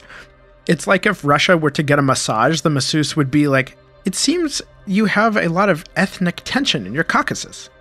Do I ever? Don't read too much into that. Anyway, the Chechens reestablished their majority population by the 1980s, but whatever ethnic tensions existed were far down on the priority list for Soviet leaders. Chechens, for all they'd been through, retained a fierce self-identity and independence. And by the early 1990s, a former general named Dzhokhar Dudayev organized a militant group that overthrew the communist government in Grozny. He declared that the Chechen Republic of Ichkeria be an independent nation. We here in the West tend to think of other countries breaking away from the USSR like Ukraine or the Baltics. At least I hadn't heard of the Chechen Republic of Ichkeria before this research. However, Gorbachev did them dirty because when he formally dissolved the Union, the Chechen Republic was not recognized and legally remained part of Russia. But Chechnya operated like a separate entity, which was more or less allowed by the Yeltsin administration because they were focused on the economy. In Chechnya, ethnic Russians, who at the time had the advantage of being the most educated and skilled in the labor force, fled the region due to ethnic violence. This had a negative impact on Chechen industry. On top of economic depression, Dudayev's government was less concerned with government services and focused on arming militants. In 1992, a failed coup resulted in Dudayev concentrating power in himself. Now, I could just say the reasons for Yeltsin's increased involvement in Chechnya were oil and potential territorial loss, and whereas those are contributing factors, it is much more complicated. Dudayev crushed a second coup in 1993. His opposition formed a provincial council that positioned itself as an alternative and competing government. Civil war ensued between Dudayev's government and the forces loyal to the provincial council. This civil conflict was made more violent by the fact that when the Soviet forces withdrew from Chechnya, they left behind guns, ammo, and other equipment. Moscow saw the need to restore order to this region. Commercial flights to Grozny were suspended, and Russian forces established a blockade around Chechnya. Meanwhile, the FSK covertly intervened by providing weapons and cash to pro-Russian forces opposed to Dudayev. These forces launched a failed attack on Grozny, resulting in prisoners taken by Dudayev's forces. It was revealed that some of the opposition fighters were Russians employed by the FSK, destroying Moscow's element of subtlety. Yeltsin gave Dudayev an ultimatum. "Stop it. Come on. Please. Give me Chechnya." That'd be like super cool. No, Yeltsin ordered all combatants in Chechnya to surrender and disarm. Dudayev responded with, "Maybe. Maybe not. Maybe fuck yourself." Yeltsin sent in the Russian army with orders to restore constitutional order. On this side of the ring, we have 20,000 heavily equipped but unmotivated and inexperienced Russian conscripts, and on the other side we have 10,000 highly motivated, modestly equipped, battle-hardened by internal conflicts and the Soviet-Afghan War Chechen soldiers. Your guess is as good as mine. Fight! On December 1st, 1994, the Russian Air Force launched bombing raids on Grozny in preparation for the ground invasion. December 11th, 1994, the Russian army launched a three-pronged attack towards Grozny from the north, west, and east. Each column of Russian forces faced stiff resistance from Chechen fighters and civilians. Dudayev mobilized his militia, who resorted to guerrilla tactics against the invaders. Mangled bits of humans scattered the streets from aerial and artillery strikes, galvanizing the Chechens to resist further. Between New Year's Eve 1994 and New Year's Day of 95, the Russians launched their attack on Grozny. They managed to capture the airport north of the city, repelled a Chechen counterattack, and then drove their forces into the urban center to capture the presidential palace.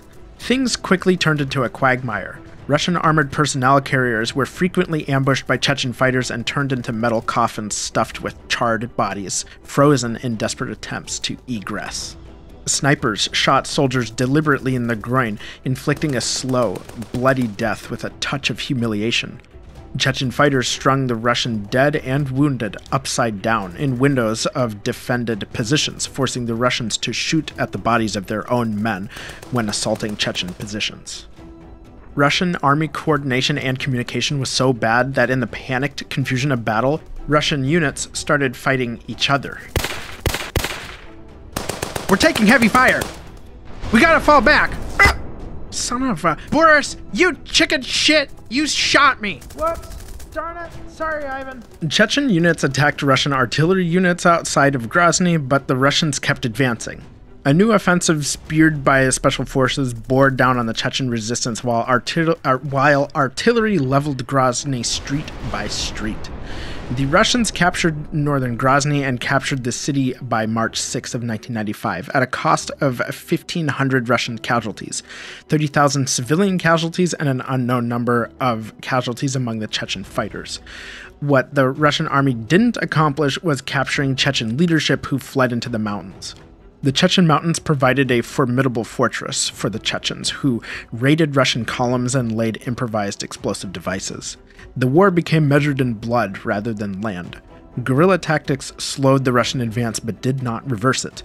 Two developments changed the landscape of this war. First, a man named Akhmed Kadyrov declared a jihad and encouraged foreign fighters, weapons, and cash to deploy to Chechnya. The infamous Mujahideen responded to the call. The second development, Chechen fighters brought the fight to Russian civilians. It's the morning of June 14th, 1995. A column of military trucks crosses into the Stavropol Krai. They're en route to a small city called Budyanovsk. The trucks position themselves outside City Hall and a police station. The fighters emerged and stormed the buildings. Taking several hostages, the fighters raised the Chechen flag over both sites. Then they moved on to their next target, the Budyanovsk hospital. The fighters stormed the hospital, capturing at least 1,500 civilians, including children and mothers with their newborns. Leading this group was a man named Shamil Basayev. Fighting Russia was in Basayev's blood. Supposedly named after Imam Shamil, the religious leader who attempted to unite the Caucasus people under Islam in 1817. Basayev's family fought the Tsars, the Bolsheviks, and were deported to Kazakhstan in 1944. At Budyanovsk Hospital, Shamil continued this legacy upon a vulnerable population, newborns, who had nothing to do with the past nor the present. With the hospital in his clutches, Basayev issued an ultimatum. The Russian government was to order a ceasefire in Chechnya, and the leaders of both nations would enter negotiations. If not, Basayev and his men were ready to kill the hostages. Yeltsin had his balls in a vice, but would not negotiate with terrorists. The Russians surrounded and attempted to storm the hospital using MVD police and Spetsnaz from the GRU and the newly formed FSB.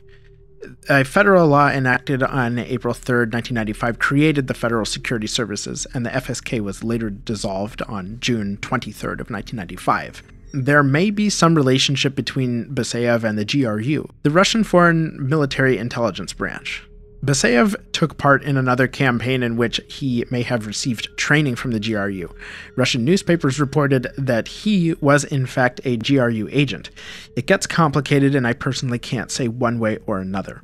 Whatever the case, the joint attack to free the hostages was an utter failure, resulting in roughly 140 civilians caught in the crossfire dead and the hospital in terrorist control. By the 19th of June, the government gave in to the terrorist demands and ordered a ceasefire in Chechnya. The remaining hostages were released, and Basayev and his buddies were granted safe passage back to Chechnya. This incident highlighted the reality of a prominent threat faced by many nations in the early 2000s: terrorism. The ceasefire was a pause rather than an end to the conflict. Both Russia and Chechnya took the opportunity to move troops, regroup, and rearm, and by late 1995, fighting continued. Going into 1996, Yeltsin prepared for the upcoming election in June and July. It may not surprise you that his popularity was waning with privatization and the war bleeding into civilian life. Yeltsin needed something to bring home as a victory for his campaign, and the army did just that. On April 21st, 1996, Chechen President Djokhar Dudayev was using a satellite phone to allegedly talk to a member of Russia's State Duma. A Russian reconnaissance plane intercepted the call and traced his location. 2 Russian fighter jets were dispatched. They honed onto Dudayev's location and fired 2 laser-guided missiles. He actually survived. Nah, just kidding. He got crispy.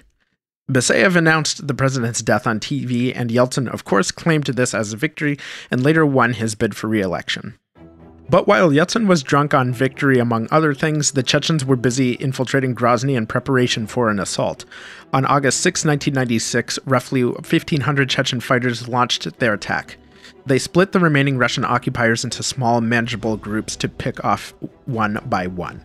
Columns of Russian tanks arrived to help relieve their embattled comrades, but the Chechens used newly supplied rocket launchers to break Russian armor. Russian commanders freaked out and told Chechen leadership, hey, withdraw your troops or our air force will bomb you back to the Stone Age. The Russian army was looking at 2 bad options: continue the war and retake Grozny at great cost, or withdraw. Lieutenant General Alexander Lebed called a ceasefire. Both sides negotiated a peace treaty, which was signed sometime between the 30th or 31st of August of 1996. Russian forces withdrew and Chechnya's quote-unquote sovereignty would be respected but not recognized. Casualty estimates vary quite a bit regarding this war. One source said 5,732 of 100,000 Russians deployed were killed or missing, while 5,622 of 10,000 Chechens were killed or missing. Roughly 80,000 Chechen civilians were killed. Now, take these numbers with a grain of salt because that 5,732 number was reported by the Russian army itself. So if you really want to venture down this rabbit hole, look up First Chechen War on Wikipedia, which I do realize is not a source, but you can scroll down to the casualty estimates, and the different ranges are provided along with citations. The First Chechen War overshadowed an important development in the security services, that being the formation of the Federalnaya Sluzhba Bezopasnosti Rossiyskoi Federacji, or the Federal Security Services, or FSB. They demonstrated some of their capabilities during the Budyonnovsk hospital crisis. But let's go back to their establishment and talk about its structure and leadership. In April 1995, the FSB was established by a law on organs of the Federal Security Services, which outlined its mission.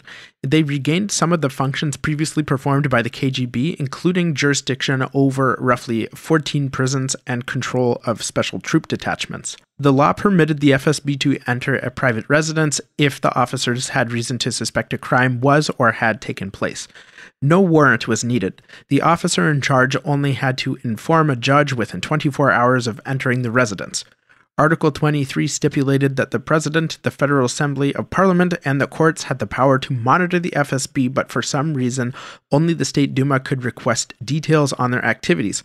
It seems odd the President didn't have this power, but maybe this was a way to establish separation of powers.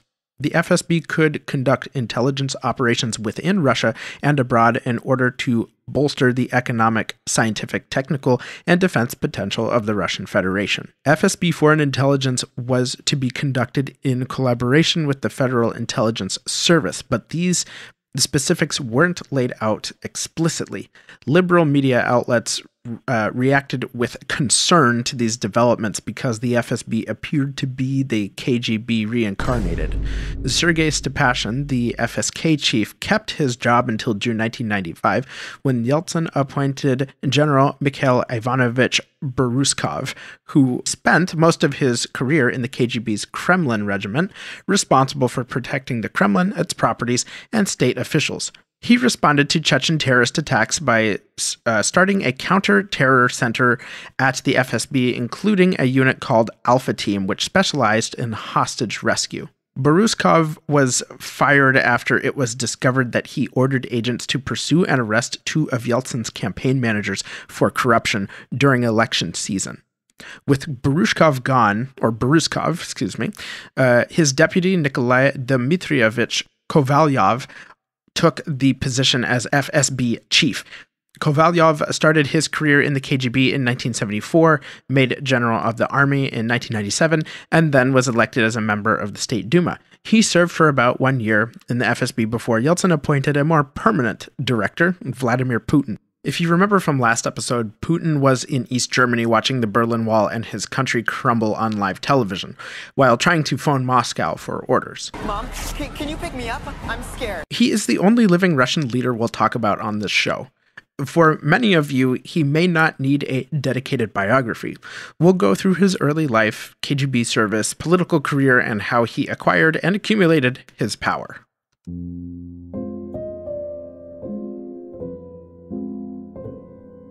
Putin's longevity in power is nothing short of extraordinary. U.S. football fans cheered for 23 Super Bowls.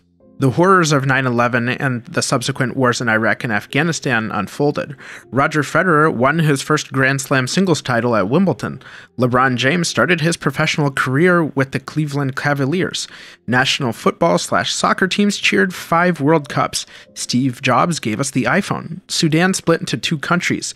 Kim Jong-il and Gaddafi found out what awaits dictators in the afterlife. Most of the Star Wars prequel trilogy, all of the Harry Potter and Lord of the Rings films were brought to audiences. 5 US presidents, 6 British prime ministers, all within 24 years of Putin at Russia's helm. If he makes it another 5 years, he'll meet Stalin's record. We're going back a ways to 1879. Spiridon Ivanovich Putin, old Grandpappy Putin, was born December 1879, studied cooking in St. Petersburg, and ended up becoming a renowned chef. Spiridon worked as a chef at the Hotel Astoria in St. Petersburg and apparently once served Grigory Rasputin, old Pickled Dick, or maybe a Gooey Tuck, from episode 2. After the revolution, he became Vladimir Lenin's personal chef and later cooked for Lenin's widowed wife, Nadezhda Krupskaya. He also cooked for Joseph Stalin. And there's a scene in the Death of Stalin movie where the NKVD clears out the dacha and you see a chef being pushed outside along with the rest of the staff, and I can't help but wonder if that's supposed to be Spiridon. Because Spiridon was a chef to both Stalin and the Moscow Communist Party's boarding house, he was probably a member of the NKVD, though sources don't confirm one way or another. Spiridon had 4 sons. Tragically, 2 of them were killed in World War II.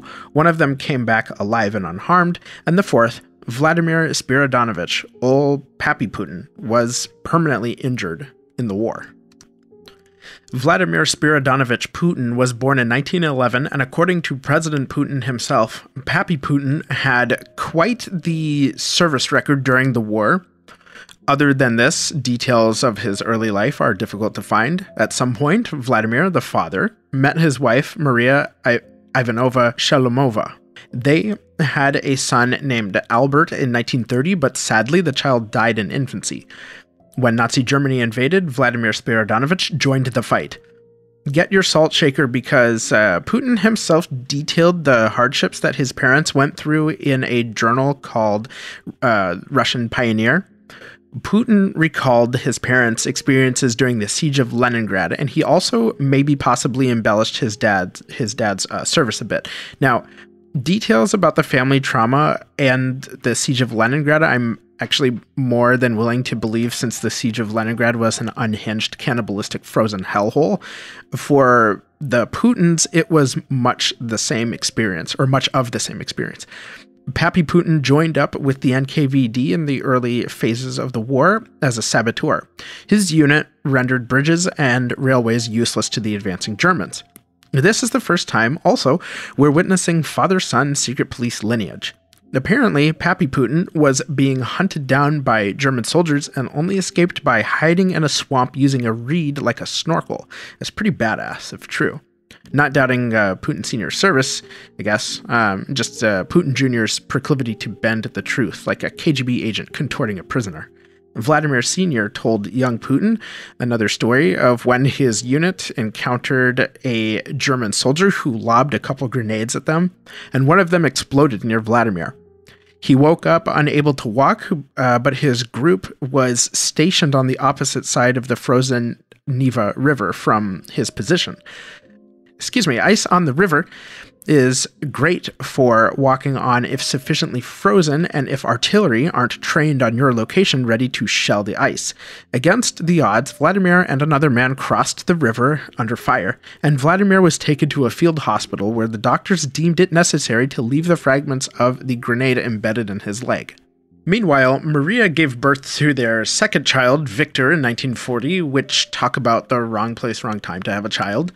To help keep little Victor alive in these abhorrent conditions he was born into, Vladimir gave his hospital ration to his wife and child. Soviet authorities took little Victor from his parents to live in a foster home. Not long after, Maria and Vladimir heard that their son died around the age of 2 from starvation and diphtheria. Nobody ever informed them of where Victor was buried, nor were they ever able to discover the location.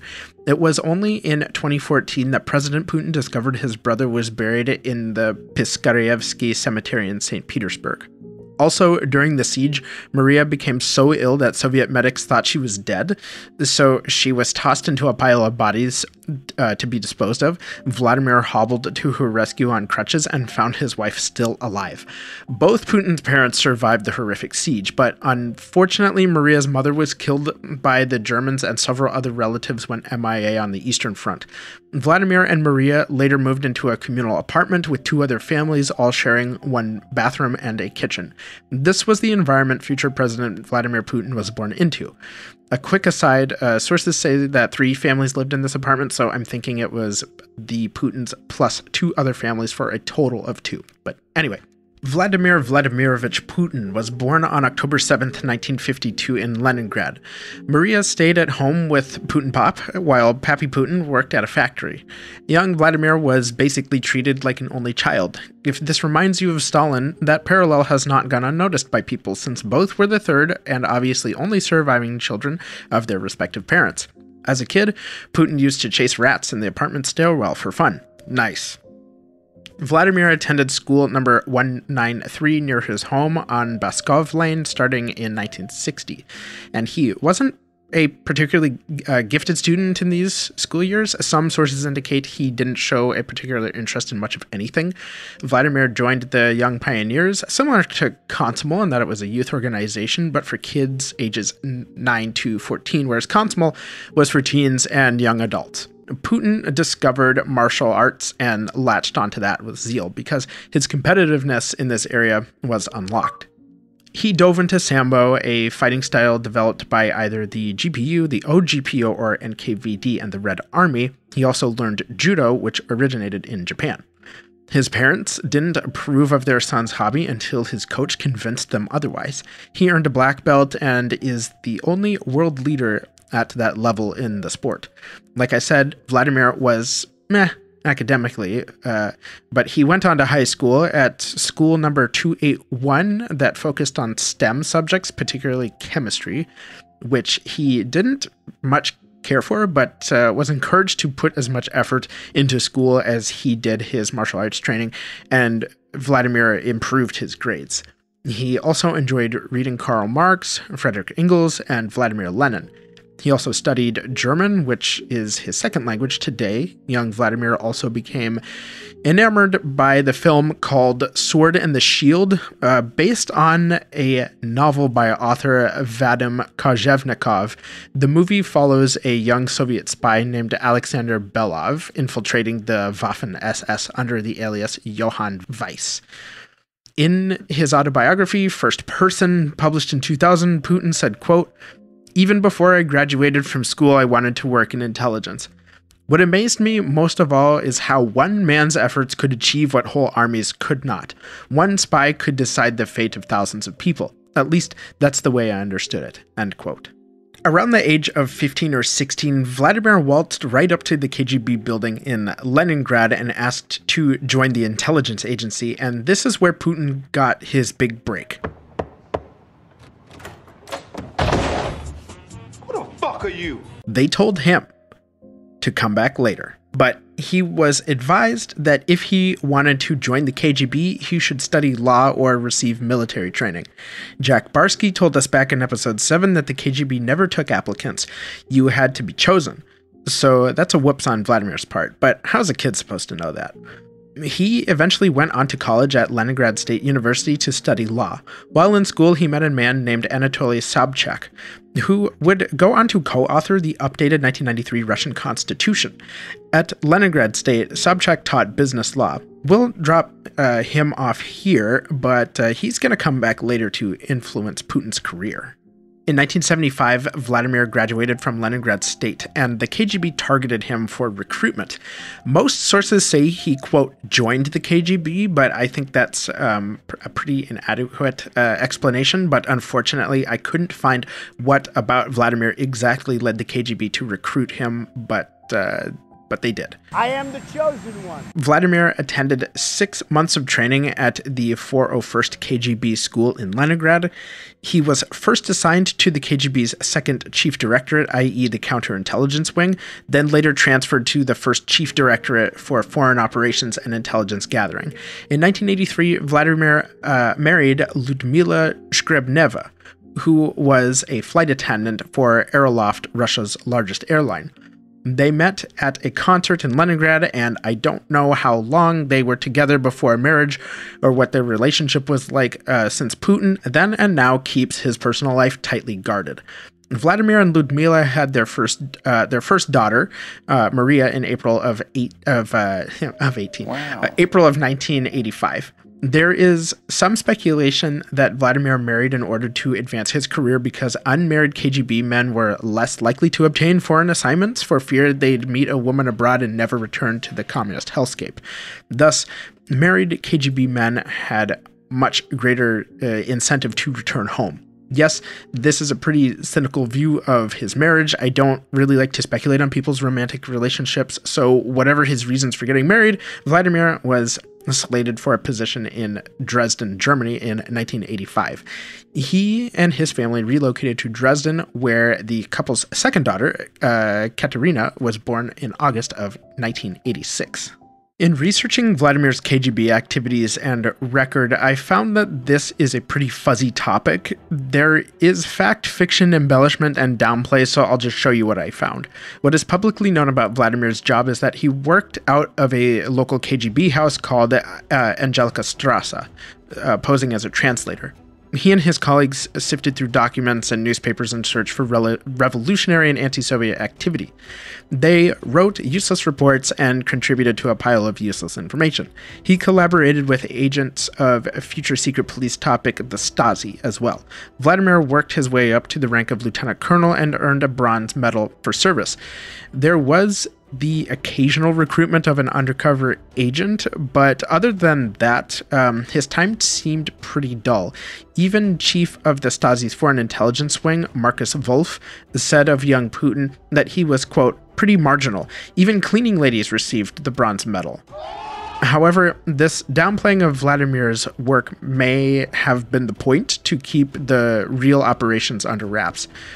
According to an article in Politico by Catherine Belton from June of 2020, Vladimir allegedly met with and supported a left-wing terrorist group called the Red Army Faction, not Fraction, also known as the Badar Meinhof gang, whose aim was to sow terror across West Germany. It wouldn't have been the first time the KGB supported terrorist groups, and in reality, the Red Army faction was carrying out guerrilla attacks in West Germany long before Vladimir even joined the KGB. They killed public officials, hijacked aircraft, and even lobbed rockets at NATO headquarters in West Germany. Supposedly, when Vladimir arrived in Dresden, faction members presented Vladimir and his team with requests of weapons since they could not be procured in West Germany. The weapons would then be dropped at a secret location and deployed in terrorist tactics across West Berlin. The Red Army faction and their activities were very real, but the information regarding Vladimir's involvement in all this is near impossible to verify, and that is because it comes from one anonymous source and ex-Red Army faction members are either still in prison or dead. No official evidence showing a connection between the KGB and any European terrorist groups has ever been made. But in espionage, that's kind of the point, if you want to speculate on this. If you hear that Putin was James Bond, that's probably not the case. And if you hear that he was just some nobody desk jockey, then, that may not necessarily be accurate either. Back in Dresden, Vladimir observed the political winds changing course. By 1989, the Soviets were losing control of East Germany. An angry mob surrounded Stasi headquarters, trapping Vladimir and his colleagues inside. They called on Moscow for help, but none came to their rescue. Game over, man. It's game over. Vladimir survived the assault, but it was clear to them that the situation in East Germany and throughout the Soviet Union was unstable. As a precaution, his team burned many of their documents. The Berlin Wall broke down in November of 1989, and Vladimir was recalled to Leningrad, where he returned to Leningrad State as a professor while keeping tabs on students who could be the next generation of KGB agents. He also reconnected with his old professor, Anatoly Sobchak. Vladimir's personal opinions on communism shifted. He said, quote, "It became more and more obvious to me, more obvious truth, that it was nothing more than a beautiful and harmful fairy tale," end quote. Marx and Engels go on the same shelf as Brothers Grimm and frickin' Peter Pan. Vladimir then resigned his post with the KGB after the failed coup attempt against Gorbachev. In 1991, Vladimir's professor pal, Anatoly Sobchak, became the first democratically elected mayor of the newly renamed to the old name city of St. Petersburg, i.e. same place as Leningrad. Sobchak came in clutch because he offered Vladimir a job as an advisor in his administration. Sobchak needed somebody with some familiarity with Europe. Vladimir was responsible for registering new businesses and encouraging foreign investment in the city. He'd soon become deputy mayor and chair of the Committee on Foreign Relations. Let's take a moment to just appreciate how powerful of a position this was. Vladimir was in charge of who could register a business. New businesses needed property. St. Petersburg real estate was previously Soviet real estate. Vladimir controlled who received property. He was the dealer of the most valuable asset. Another reason Sobchak hired Vladimir was for his experience in espionage, because Sobchak needed somebody who could work with organized crime rings in St. Petersburg. Obviously, Mayor Sobchak couldn't be seen as directly interacting with these groups, but Vladimir could. Additionally, Sobchak's administration dealt with ongoing food shortages caused by a decrease in the agricultural activity following the Soviet Union's collapse. The administration devised a plan where certain enterprises were allotted raw materials to sell on the foreign market. They'd receive cash, and the money was supposed to purchase food. Here's young Vladimir showing a camera crew their work. Butter, 2,000 tons. Dry milk, 2,000 tons. So this, in fact, covers our needs. This is very impressive, I'll be honest with you. So here's the thing. Most of the food was never shipped to grocers. A city councilor was charged with investigating where the money went if it was not used for food. In a Frontline documentary I watched for this research, the city councilor, Marina Sela, shows the documents she kept from the investigation showing that 124 million rubles disappeared with Vladimir's signature on it. Apparently, the money was used to quickly set up companies to fulfill these food shipments. Some of these companies were owned by Vladimir's friends, and they either made incomplete shipments or none at all. I think it is safe to assume the money was either pocketed or some food was resold to other buyers. A quick note about Marina Sela and this Frontline documentary. Marina died in March 2012, and this documentary aired in 2015, so her interview must have occurred before 2015.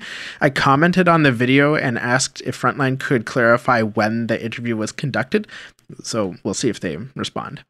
The other thing is, I would bet money that those documents were confiscated and destroyed by the government. Anyway, the Sela recommended to prosecutors that Vladimir be fined, okay? Just fined, no jail, no job loss. Mayor Sobchak defended Putin. In the same documentary, Sobchak's widow, Ludmila Narusova, said that she thought the investigation was a ploy to make her husband get rid of Vladimir. No real prosecution of this matter ever took place, and Vladimir never faced formal consequences. In another case, Vladimir registered a construction company called 20th Trust, and they received 2.5 billion rubles specifically for legitimate projects. An investigation tracked where the money was paid to complete work, but no legitimate projects took place. Instead, the money was used to construct vacation houses in Spain. In yet another case, Sobchak lost his re-election bid in 1996. After losing office, many of his closest allies turned on him, except for Vladimir. A corruption investigation was launched against Sobchak, and he was questioned by prosecutors. Conveniently, Sobchak had a heart attack, and Vladimir arranged for him to be taken out of the country via private jet for treatment. Apparently, Sobchak's old allies were trying to threaten and intimidate the cardiologists treating the ex-mayor. With Sobchak out of politics, Vladimir needed a new job. So, he moved to Moscow to join Yeltsin's administration. The sources don't give many details about who exactly made the following observation, but it is said that Yeltsin's administration admired Vladimir's loyalty to Sobchak. At first, Vladimir was appointed deputy chief of presidential property management, and similar to his job in St. Petersburg, he managed foreign state property and other asset transfers. In 1997, he was appointed by Yeltsin himself to deputy chief of the presidential staff, and still somehow had the time to complete a PhD in economics from St. Petersburg Mining University. There are some questions about plagiarism in his thesis, as the Brookings Institute found several pages were copied from a textbook. His PhD is titled Mineral and Raw Material Resources and the Development Strategy for the Russian Economy. Link in the episode notes if you're interested. He rose pretty quickly in Yeltsin's government, which had a corruption problem.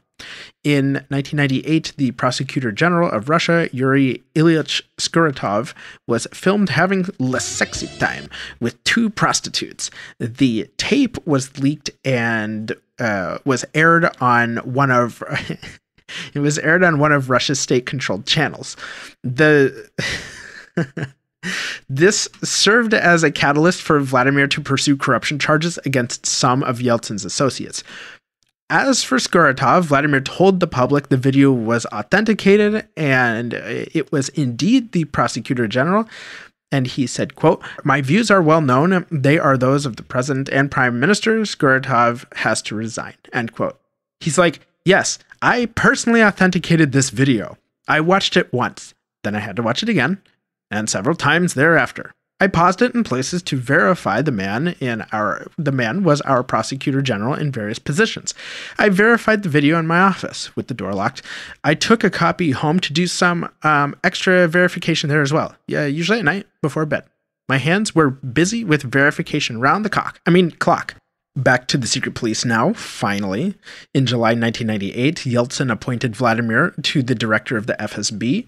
It appears that information about Putin's time at FSB is lacking, but while he was busy directing, an alcoholic and age-addled Yeltsin was dealing with economic shocks and a succession plan. The goal was to pick somebody who could rebuild Russia from the dead heap of the Soviet Union, something Yeltsin clearly failed to do. One potential candidate was a man named Boris Nemtsov, who was much more pro-Western than Putin and had real political experience from serving as governor of the Nizhny Novgorod Oblast.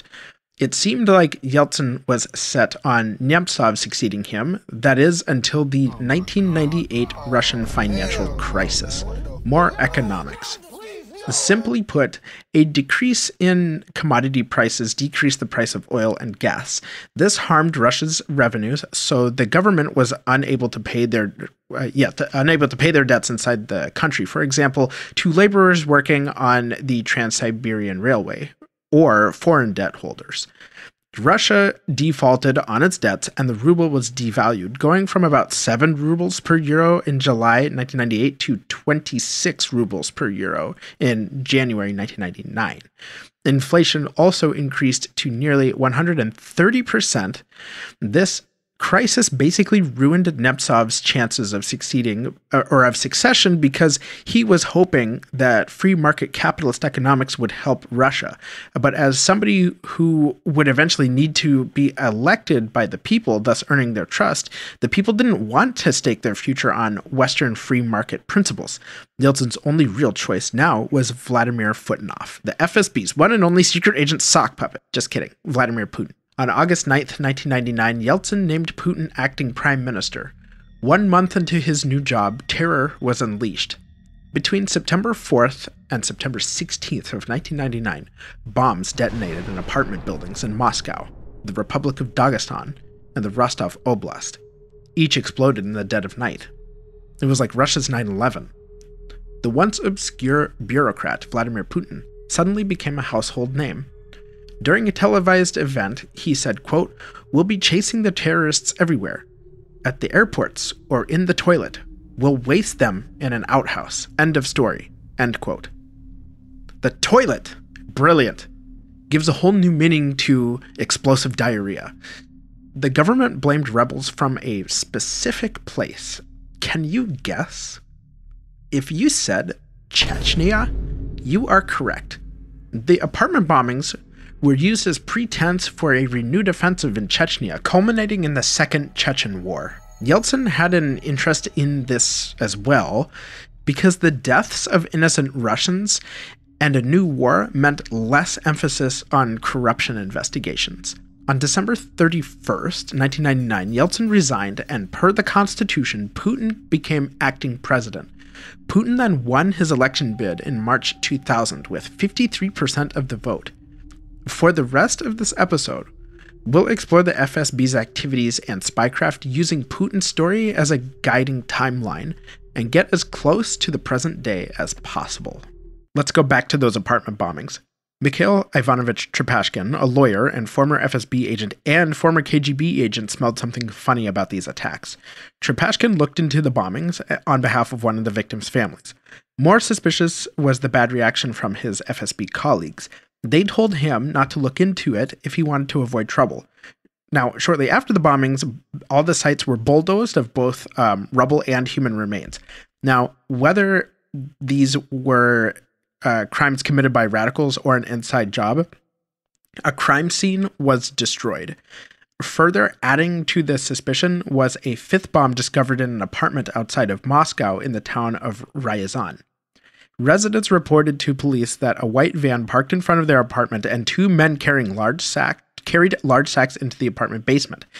If you were alive around 9/11, think of how watchful we were in public, especially at airports or at train stations. So these residents were probably on edge given the recent events. The police discovered 3 50-kilogram sacks filled with a white powder, which turned out to be a compound called Research Department Explosive, or RDX, or hexagon, a common explosive in military applications. Each sack had a detonator and a timing device attached. Interestingly, the police in Ryazan caught the men who'd been seen handling the sacks. When questioned, they produced FSB identification. A few days later, then FSB Director Nikolai Platonovich Patrushev went on TV to explain that the whole ordeal was a training exercise. There is, of course, a lot of controversy about this. A special test was performed on the white powder that didn't detect explosives, and so the testing device may have showed a positive reading the first time for RDX due to contamination from a previous test because the operator didn't wear gloves.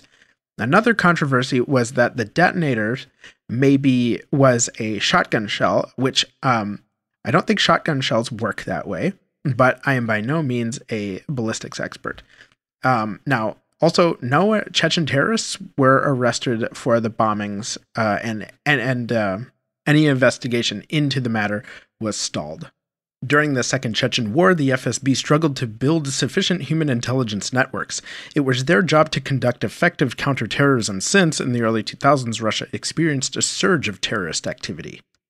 When Putin first came to power, the FSB underwent a thorough reorganization as outlined by a decree signed in June of 2000. The FSB consisted of a director, first deputy director, then 9 other deputy directors overseeing 6 departments. Those departments were economics and security, counterintelligence, organizational and personnel, activity provision, analysis, forecasting and strategic planning, and protection of the constitutional system and the fight against terrorism. That last one is a mouthful. In 2003, the FSB gained additional responsibility when it was assigned the Border Guard Service of Russia, which added over 200,000 employees to its total staff. The FSB also acquired some of Russia's Federal Agency of Government Communications and Information. Now, this integration with this governmental organ, plus the border guards, into the FSB consolidated resources and reduced infighting between the three bodies. How does one exactly join the FSB? This is a bit complicated. As we know, the former KGB sought out candidates. According to former Soviet spy Mikhail Lyubimov, security officers approaching potential candidates was a far superior method. Nowadays, it seems like you can apply. You can get the application from the Security Services website, but you have to submit the application either in person or through the regular snail mail. Sometimes going into the security services after military service makes sense for people with those sorts of aspirations. The whole process is incredibly extensive, with a thorough investigation into a candidate's education, military service, travel history, personal conduct, etc. The candidate process is rigorous and intense. That's how I imagine it is joining any reputable intelligence agency. Oddly enough, I'm actually personally separated by 4 degrees or handshakes to an FSB officer, but I've never met this person. That being said, it would probably be, considering certain events, a lot easier to get a former KGB official to be on this show than it would be a current FSB officer. When it comes to personnel, it is important to distinguish between a bona fide agent and information tricked or coerced from somebody. Coercion doesn't mean that person is on the FSB's payroll. According to an article in the Wall Street Journal, there is an arm of the FSB that is very good at, quote, blurring the lines between spycraft and harassment, end quote. The DKRO is not a bonus secret police. It's the FSB's Department of Counterintelligence Operations, responsible for surveillance on visitors to Russia. DKRO-1 is a subsection that conducts this surveillance specifically on Americans and Canadians. August 2000, an Oscar II-class Russian nuclear submarine K-141 Kursk was taking part in a training exercise in the Barents Sea off the coast of the Murmansk Oblast. An explosion in the forward torpedo room crippled the sub. A second, larger explosion blew nearly the entire bow off the sub, killing all 118 sailors. This was like Putin's first major challenge as president. In a particularly dramatic event, a mother of one of the dead sailors was verbally airing her justifiable grievances to a deputy prime minister during a televised conference. She was surrounded by several men and one woman, all of whom looked as if they were either comforting the mother or maybe more likely asking her to stop. The woman, dressed in a tan overcoat, is shown holding a syringe, and the mother is presumably sedated since she suddenly loses the energy to protest. The Russian Naval Authority later denied this ever even happened, and to be fair, you don't actually see the injection, and the mother appears to be wearing like at least 2 layers of clothing, which would be a factor to consider when administering an injection, but not an impossible feat. Shamil Bisayev, remember him, the commander of the hostage crisis or situation? He claimed that Kursk was sunk by saboteurs from Dagestan, a neighboring republic to Chechnya. Putin ordered these claims to be investigated by the FSB. On September 11, 2001, 2 commercial airliners were hijacked and flown into the World Trade Center in New York City. A third plane was hijacked and hit the Pentagon, and a fourth, en route to the U.S. Capitol building, crashed in Somerset County, Pennsylvania. Putin was the first world leader to contact George W. Bush, giving his personal condolences. 9/11, for all its senseless violence and tragedy, provided a chance for Russia and the U.S. to lay a foundation for cooperation. Russia played a significant role in building the international coalition against terrorism. Putin was, as we have seen, familiar with terroristic acts, and Russia has experienced attacks on its own soil, whereas America has 2 giant moats on both sides. In a televised address, Putin described the terrorist attacks as, quote, an unprecedented act of aggression on part of international terrorism. Terrorism is the plague of the 21st century, end quote. On September 12, 2001, the FSB's Public Relations Directorate stated that the terrorist attacks against the US and the apartment bombings in September 1999 in Moscow and elsewhere in Russia were links in the same chain. Putin appears to have been okay with a global reaction to eradicating terrorism, but US adventures in Iraq to remove a dictator was where he drew the line. On October 23, 2002, a crowd packed into the Dubrovka Theater in Moscow. They settled in to enjoy a performance of Nord-Ost, a popular Russian musical. The first act ended as normal, but as the second act began, unbeknownst to the spectators, a bus pulled up in front of the theater, carrying about 50 men and women dressed in black tactical gear and masks, donning AK-style rifles and explosives. They burst into the theater. The group's leader, Mavsar Baryev, and the other assailants used the theater's equipment to record a video for the Russian media. They identified themselves as a Chechen separatist group called the 29th Division, and they were in possession of some 850 hostages. Their demands? The Russian government shall withdraw troops from Chechnya and recognize its independence. If the Russian government intervened, the separatists would start killing hostages.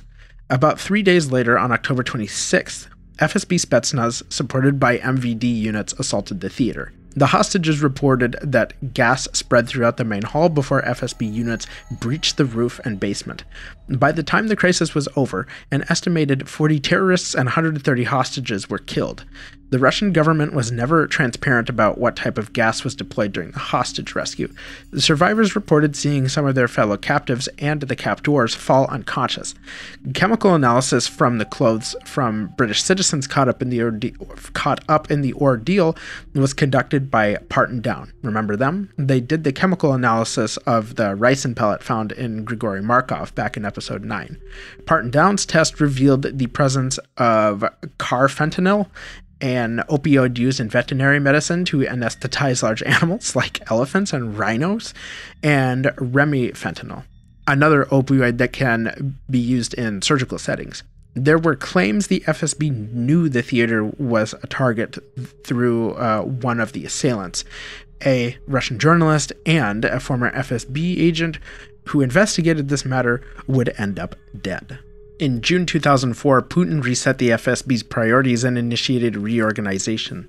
The FSB would prioritize eliminating foreign espionage, ensure economic and financial security, and stamp out organized crime. The FSB's divisions would later include counter-espionage, service and defense of constitutional order and the fight against terrorism, border services, economic security services, counter-information and international links, organizational personnel services, monitoring department, scientific and technical services, and organizational security services. On September 1st, 2004, terrorists entered school number 1 in the town of Beslan in the Republic of North Ossetia-Alania in the Caucasus region.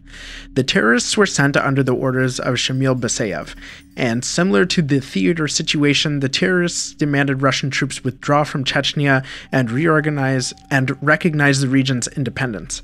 Their leverage was over 1,000 hostages, including nearly 800 late elementary school to middle school aged children. The security forces, including Spetsnaz and Alpha Group of the FSB, as well as MVD special forces, descended on the school. Additionally, armed civilians and Ossetian militiamen joined the security forces. The terrorists threatened to kill 50 hostages for every one of their comrades lost, and they mined the school's gym with a improvised explosive device connected to a tripwire. This was gearing up to look like a tragic bloodbath. The government entered into negotiations with the terrorists for the first 2 days through a Russian pediatrician who was, for some reason, specifically requested by the terrorists. I promise you, they don't teach hostage negotiation in medical school. Inside the school, the kids were forced to stand for long periods of time in the sweltering gym with no food or water. Those who lost consciousness were pulled out of the gym by the terrorists, woken up with cold water to the face, and then returned to the gym. Some people resorted to drinking their own urine. On September 3, 2004, paramedics were permitted to enter the school to remove bodies, but as the ambulance approached, the gunman shot and killed 2 paramedics. Explosions were heard from inside the gym. One bomb had apparently detonated on the roof, setting it ablaze and raining embers onto the hostages below. The explosions opened a hole in the wall big enough for some people to escape, but as they ran, the terrorists shot them in the back. The FSB returned fire, and the decision was made to storm the school, but who exactly gave the orders to do so is muddled. In the aftermath of the situation, deputy directors and the Ossetian regional FSB director will point fingers. Joining the FSB in the assault were several T-72 battle tanks, a BTR-80 armored personnel carrier, and at least one Mi-24 attack helicopter. Shoot, a fella could have a pretty good weekend in Vegas with all that stuff. Conscripted soldiers deployed to the school were seen deserting the fight once it started. Apparently, cops panicked and fired their guns in the wrong direction. The whole thing was a mess and ended with nearly 350 people dead, including over 180 children. In 2006, the FSB successfully assassinated Shamil Basayev, the man who held hostages at the Budianovsk hospital in 1995 and ordered the Beslan school attack. He'd been under FSB surveillance for some time. Spetsnaz located Basayev traveling as part of an arms convoy, and they,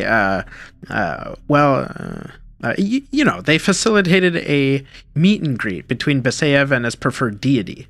These terrorist incidents were not the only ones to afflict Russia in the early 2000s. Former FSB director Nikolai Patrushev said in March 2008 that by their estimates, terrorist attacks decreased from about 257 in 2005 to 112 in 2006, then fell to 48 in 2007. In May of 2008, Dmitry Medvedev became Russia's president, succeeding Putin. But spoiler alert, Putin will be back.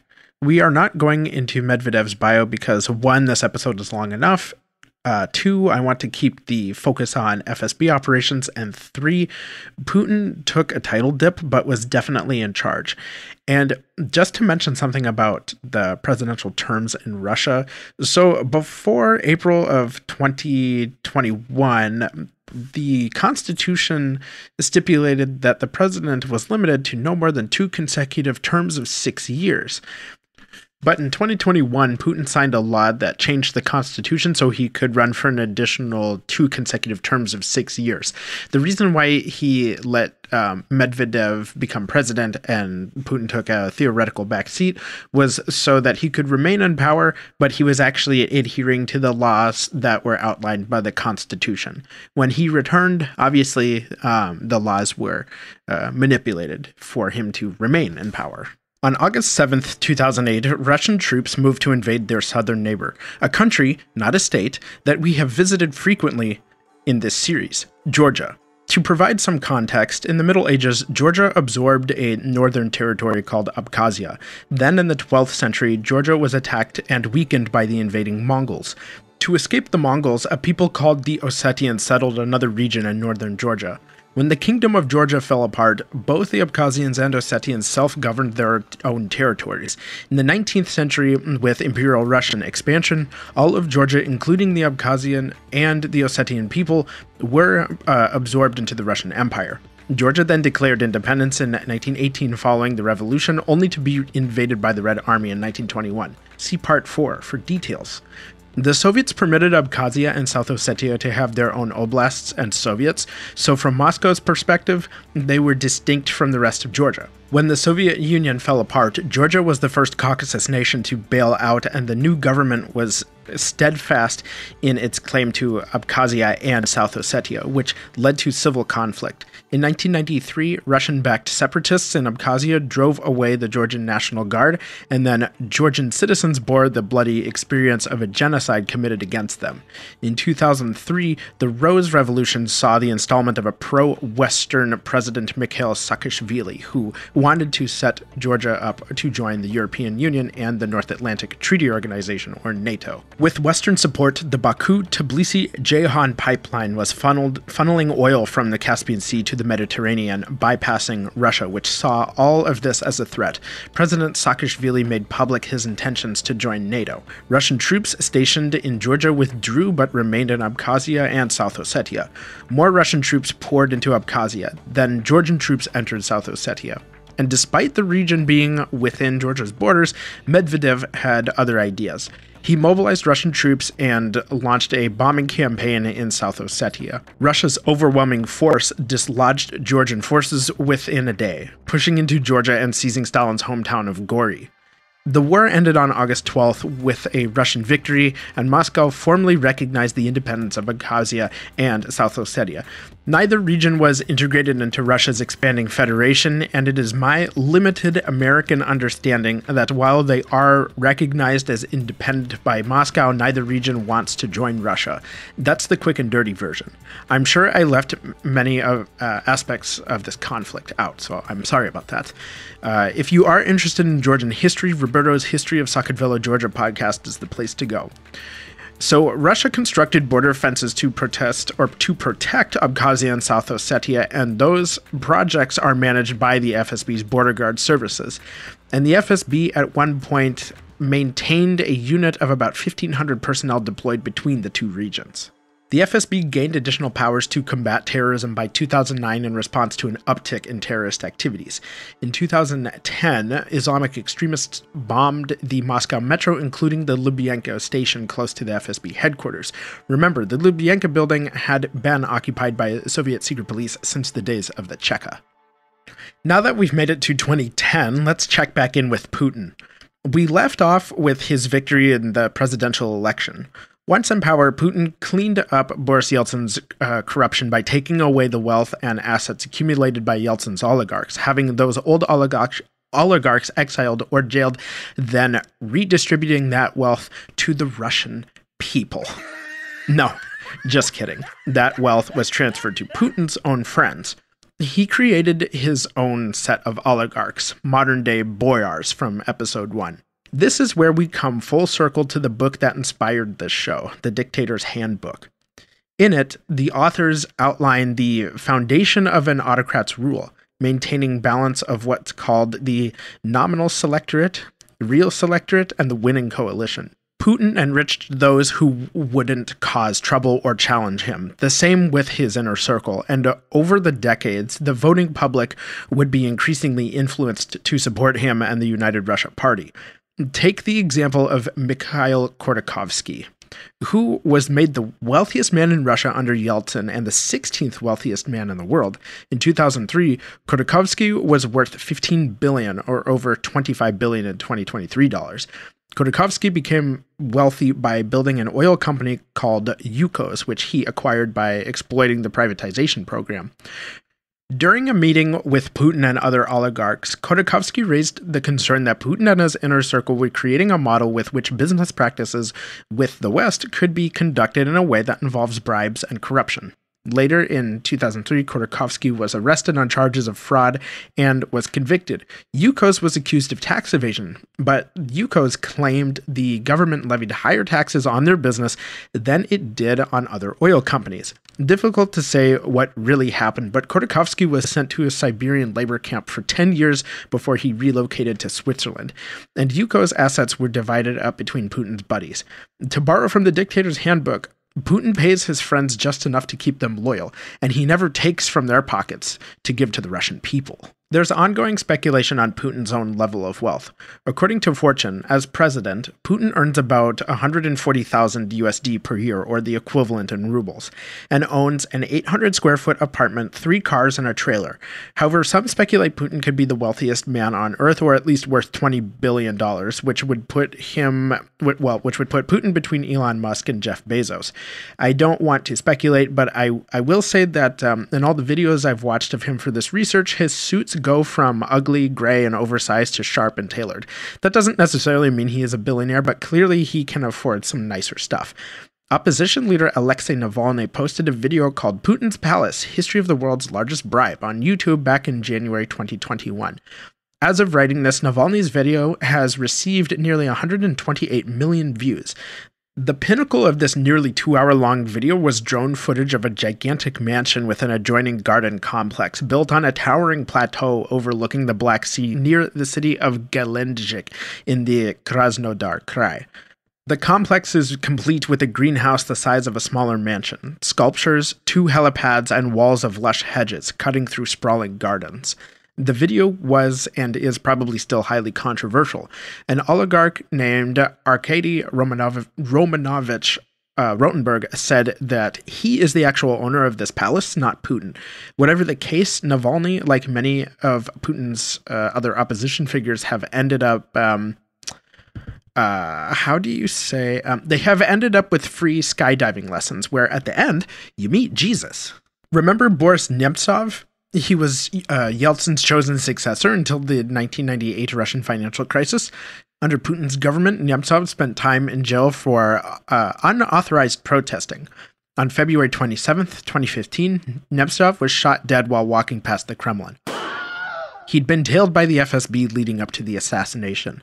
Alexei Navalny himself was poisoned in August 2020 by a chemical agent called Novichok. Navalny's team tricked an FSB officer into confessing that Navalny absorbed the nerve agent through his underpants.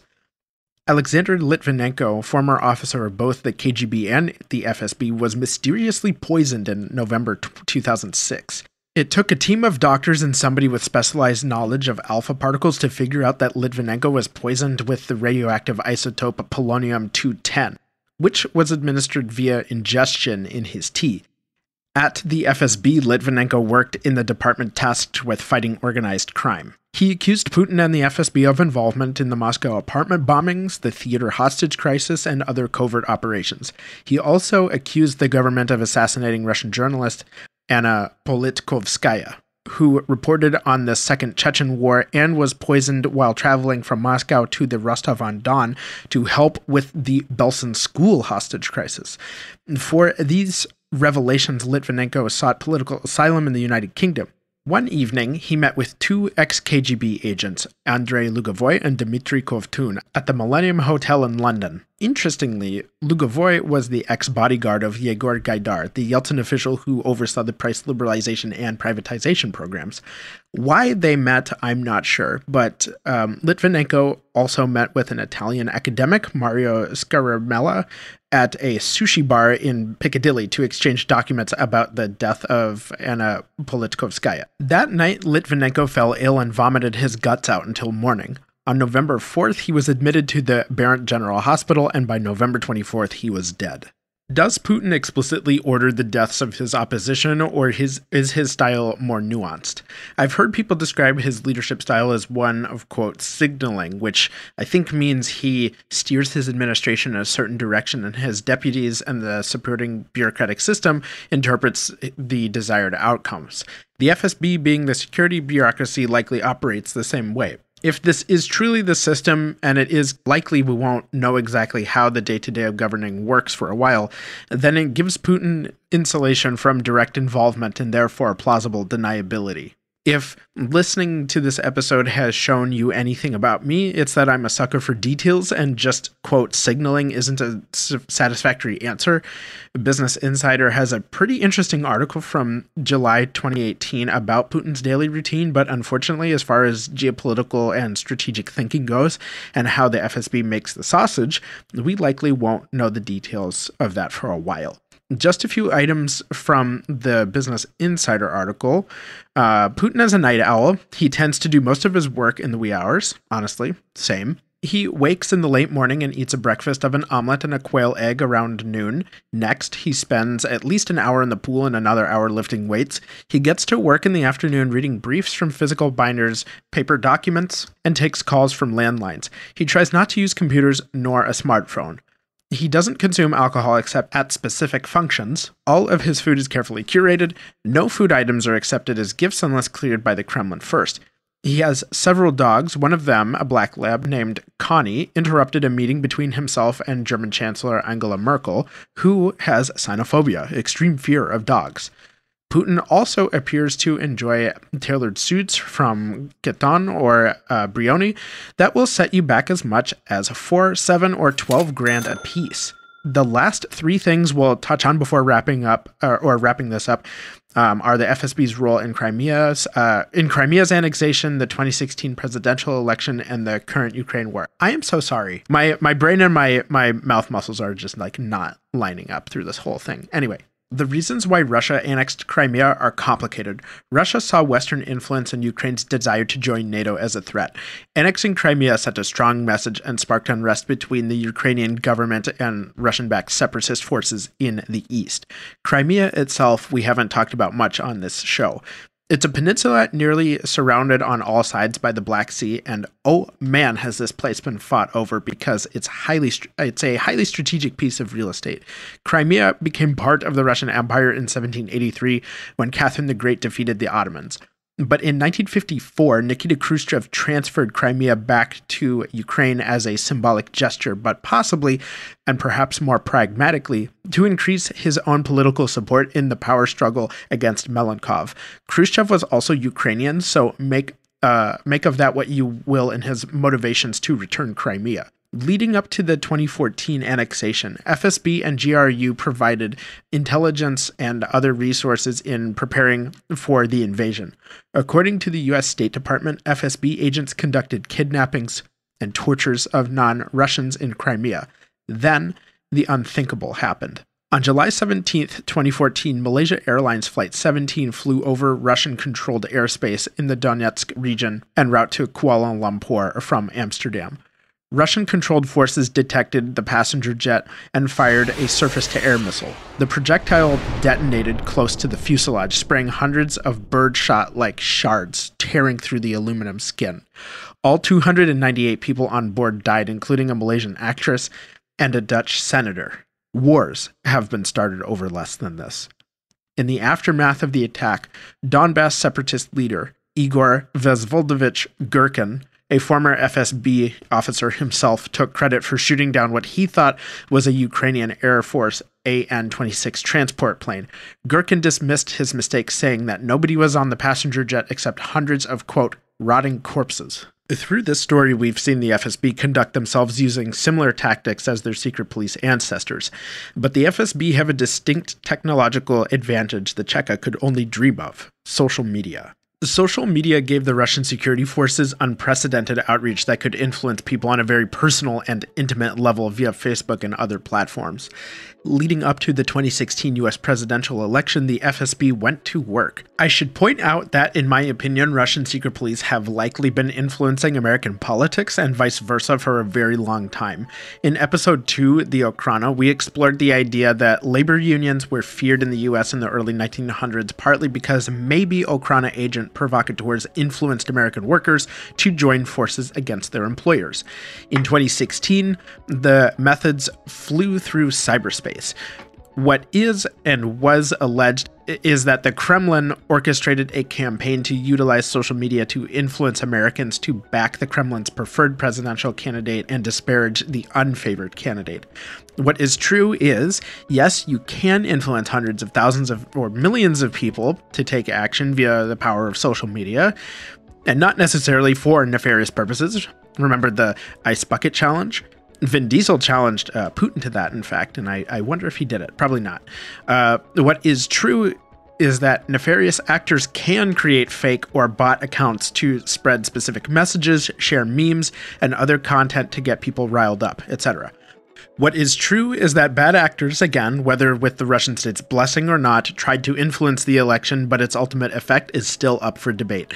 An article in Vox from January 2023 shows a study that concluded that while Russian troll farms and the like existed, their real impact was minimal or overstated by the mainstream media. Now, I am personally disturbed by any attempt of foreign entities to influence our elections. It is also significant that if the real impact of disinformation from Kremlin-linked accounts had little effect, it certainly had an outsized impact on the level of fear in my country. There is also a narrative out there that there needed to be a better explanation as to why one candidate lost. It couldn't just be as simple as they lost because they were unpopular. No, there had to be foreign influence. And simply put, there was for sure an attempted mass manipulation campaign, but its ultimate effect is still up for debate.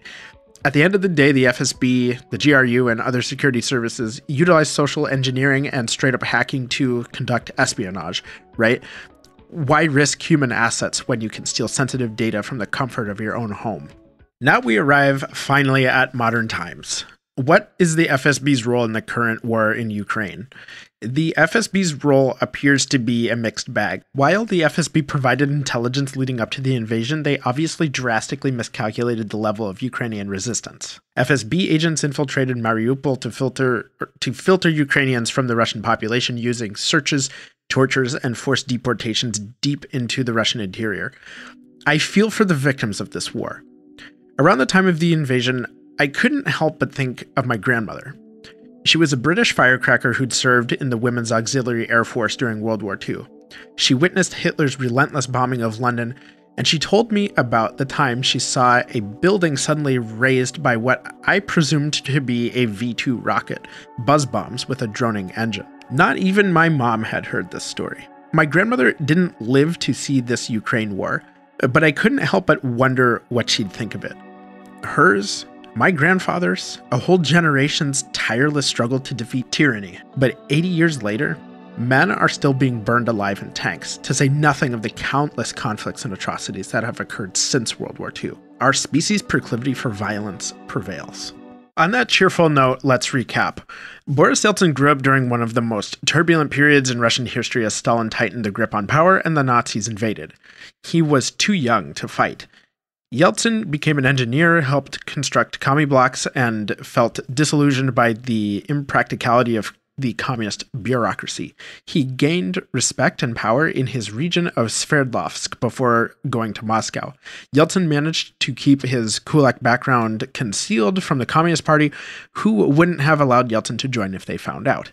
Yeltsin clashed with the party elite in Moscow, but he could see the writing on the wall that the stagnant communist system, as it was, could not be sustained. He learned the politics of Moscow, resigned from the party, and established a reformist alternative that was probably only permitted to exist because Mikhail Gorbachev initiated both glasnost and perestroika. Televised parliamentary elections showed ordinary Russians the process for the very first time.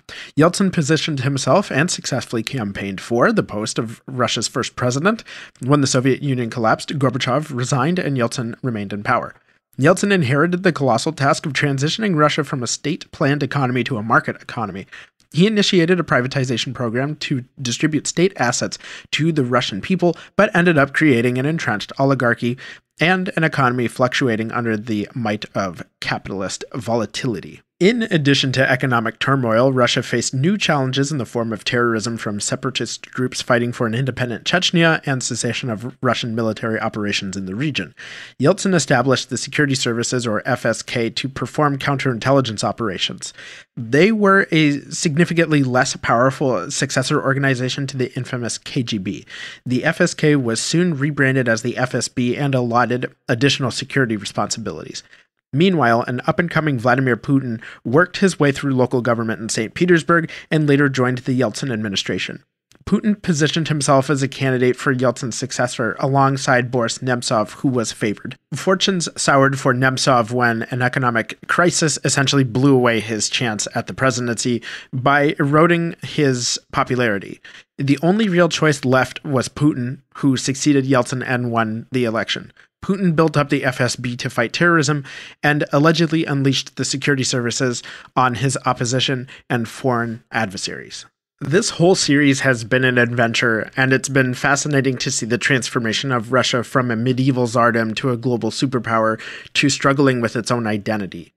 Our focus has been on the most unsavory aspect of how states are made and maintained through the security services and secret police. To wrap up this episode, I don't really have any grand philosophical or key takeaways. That's really not my thing. And I'm saving my formal conclusion for the next episode, which we'll get to in a minute. But right now I want to quickly tie up some loose ends, starting with Yeltsin. Boris Yeltsin struggled with alcoholism, as we talked about, and ailing health until his death on April 23rd, 2007 in Moscow. Yegor Gaidar, the architect of Russia's price liberalization, was possibly poisoned in November 2006. He was scheduled to give a speech at an academic conference in Dublin. Shortly after breakfast, he fell ill and was found unconscious in the hallway. There was blood coming from his nose and blood in his vomit. On November 24th, literally the same day Litvinenko died, Gaidar was on death's door, but recovered. Gaidar thought it was a politically motivated attempted murder. I couldn't find lab work that showed the presence of poisoning, and then Anatoly Chubais rejected the idea that Gaidar was targeted by the Kremlin. Gaidar died on December 16th, 2009 at the age of 53 due to myocardial ischemia, which basically means a blockage of the arteries that supply blood to the heart. It's basically a heart attack. Now, what's interesting about Anatoly Chubais is that when I wrote about privatization like 3 or 4 weeks ago, Chubais was still in Russia. Following the invasion of Ukraine, Chubais quit his positions as advisor to the president and climate envoy in protest and was the highest-ranking Kremlin official to do so. But he was not part of Putin's inner circle. In fact, on September 12th, 2023, Putin gave a speech at the Eastern Economic Forum in Vladivostok where he mocked Chubais' recent relocation to Israel and took shots at Chubais being Jewish, saying, quote, "He is no longer Anatoly Borisovich Chubais, but some Moishe Israelievich." Putin is such a frickin' knob gobbler, man. Igor Girkin, who shot down MH17, was arrested on July 21st, 2023 by Russian authorities on charges of extremism and remains in custody. He has been quite an outspoken critic of how Putin's handled this war. Girkin thinks Putin has not gone far enough, but for the expert take on these matters, check out Krzysztof Andresen's The Eastern Border podcast. As for Putin, did you know he's still president of Russia? Who knew? The FSB, the military, and the police seem to be firmly in his grip for now. If he loses them, he's finished. He'll be tossed like a steak to a hungry Russian mob. More likely is that he'll follow in Stalin, Brezhnev, Andropov, and Chernenko's footsteps, serving the rest of his life as Russia's leader. The next person will be one we least expect to take power, and it could be chaotic either in the whole country or just inside the walls of the Kremlin. But really, any predictions at this point of Putin's trajectory and succession are futile. One thing I keep thinking about when it comes to Putin is how exhausting his position must be mentally. I don't mean he can't handle the stress of the job, I mean the psychological toll. Yes, he is at the top and enjoys the comfort and money and guys with guns to keep him safe. But every time he eats, some small fraction of his mind must wonder if his food is poisoned. Every time he sleeps, he must wonder, will I be violently woken by a coup or wake up at all? He has to keep looking over his shoulder for the enemies he's created and the people in his inner circle who would rather be him than serve him. I think about this same thing with Stalin. It's like the paradox of dictatorship. It has its perks, but the cost is isolation, stress, and paranoia for your own life. Can you really have true relationships like that? Putin supposedly stopped flying and instead travels via armored train, a risk assessment that could have benefited Yevgeny Prigozhin. Allegedly, Putin has survived several assassination attempts. In 2012, both Russian and Ukrainian intelligence thwarted an attempt on Putin, according to the BBC. The British authorities apprehended terrorists in October 2003 during Putin's visit to the UK, who plotted to kill him. Clearly, for some people, the power is worth the enemies and the attempts on one's life. But ask yourself, is this a way you could live? Anonymity is probably a better defense against death than a security force that you must keep happy, lest they turn on you. In the end, Russia's security forces seem timeless and persistent beyond the years of any of Russia's most brutal repressors. The secret police are baked into the approach to government. If the past 450 years of Russian history covered in this series is any indication, the secret police are, unfortunately, here to stay. As we will find out, the secret police are, unfortunately, not unique to Russia, but are a fundamental pillar of statecraft. Thank you for listening. I hope you enjoyed this one. Next episode, we'll explore a short summary of this Russian secret police series. Then I will finally reveal what happens next, so please check that out. Follow me on Instagram at Secret Police Podcast for memes and updates. Share this show with your friends, your enemies, and those you are indifferent about. Tell a fellow history nerd like yourself about the Secret Police Podcast. Tell a complete stranger, and please do not poison any of your political opponents. Agents dismissed.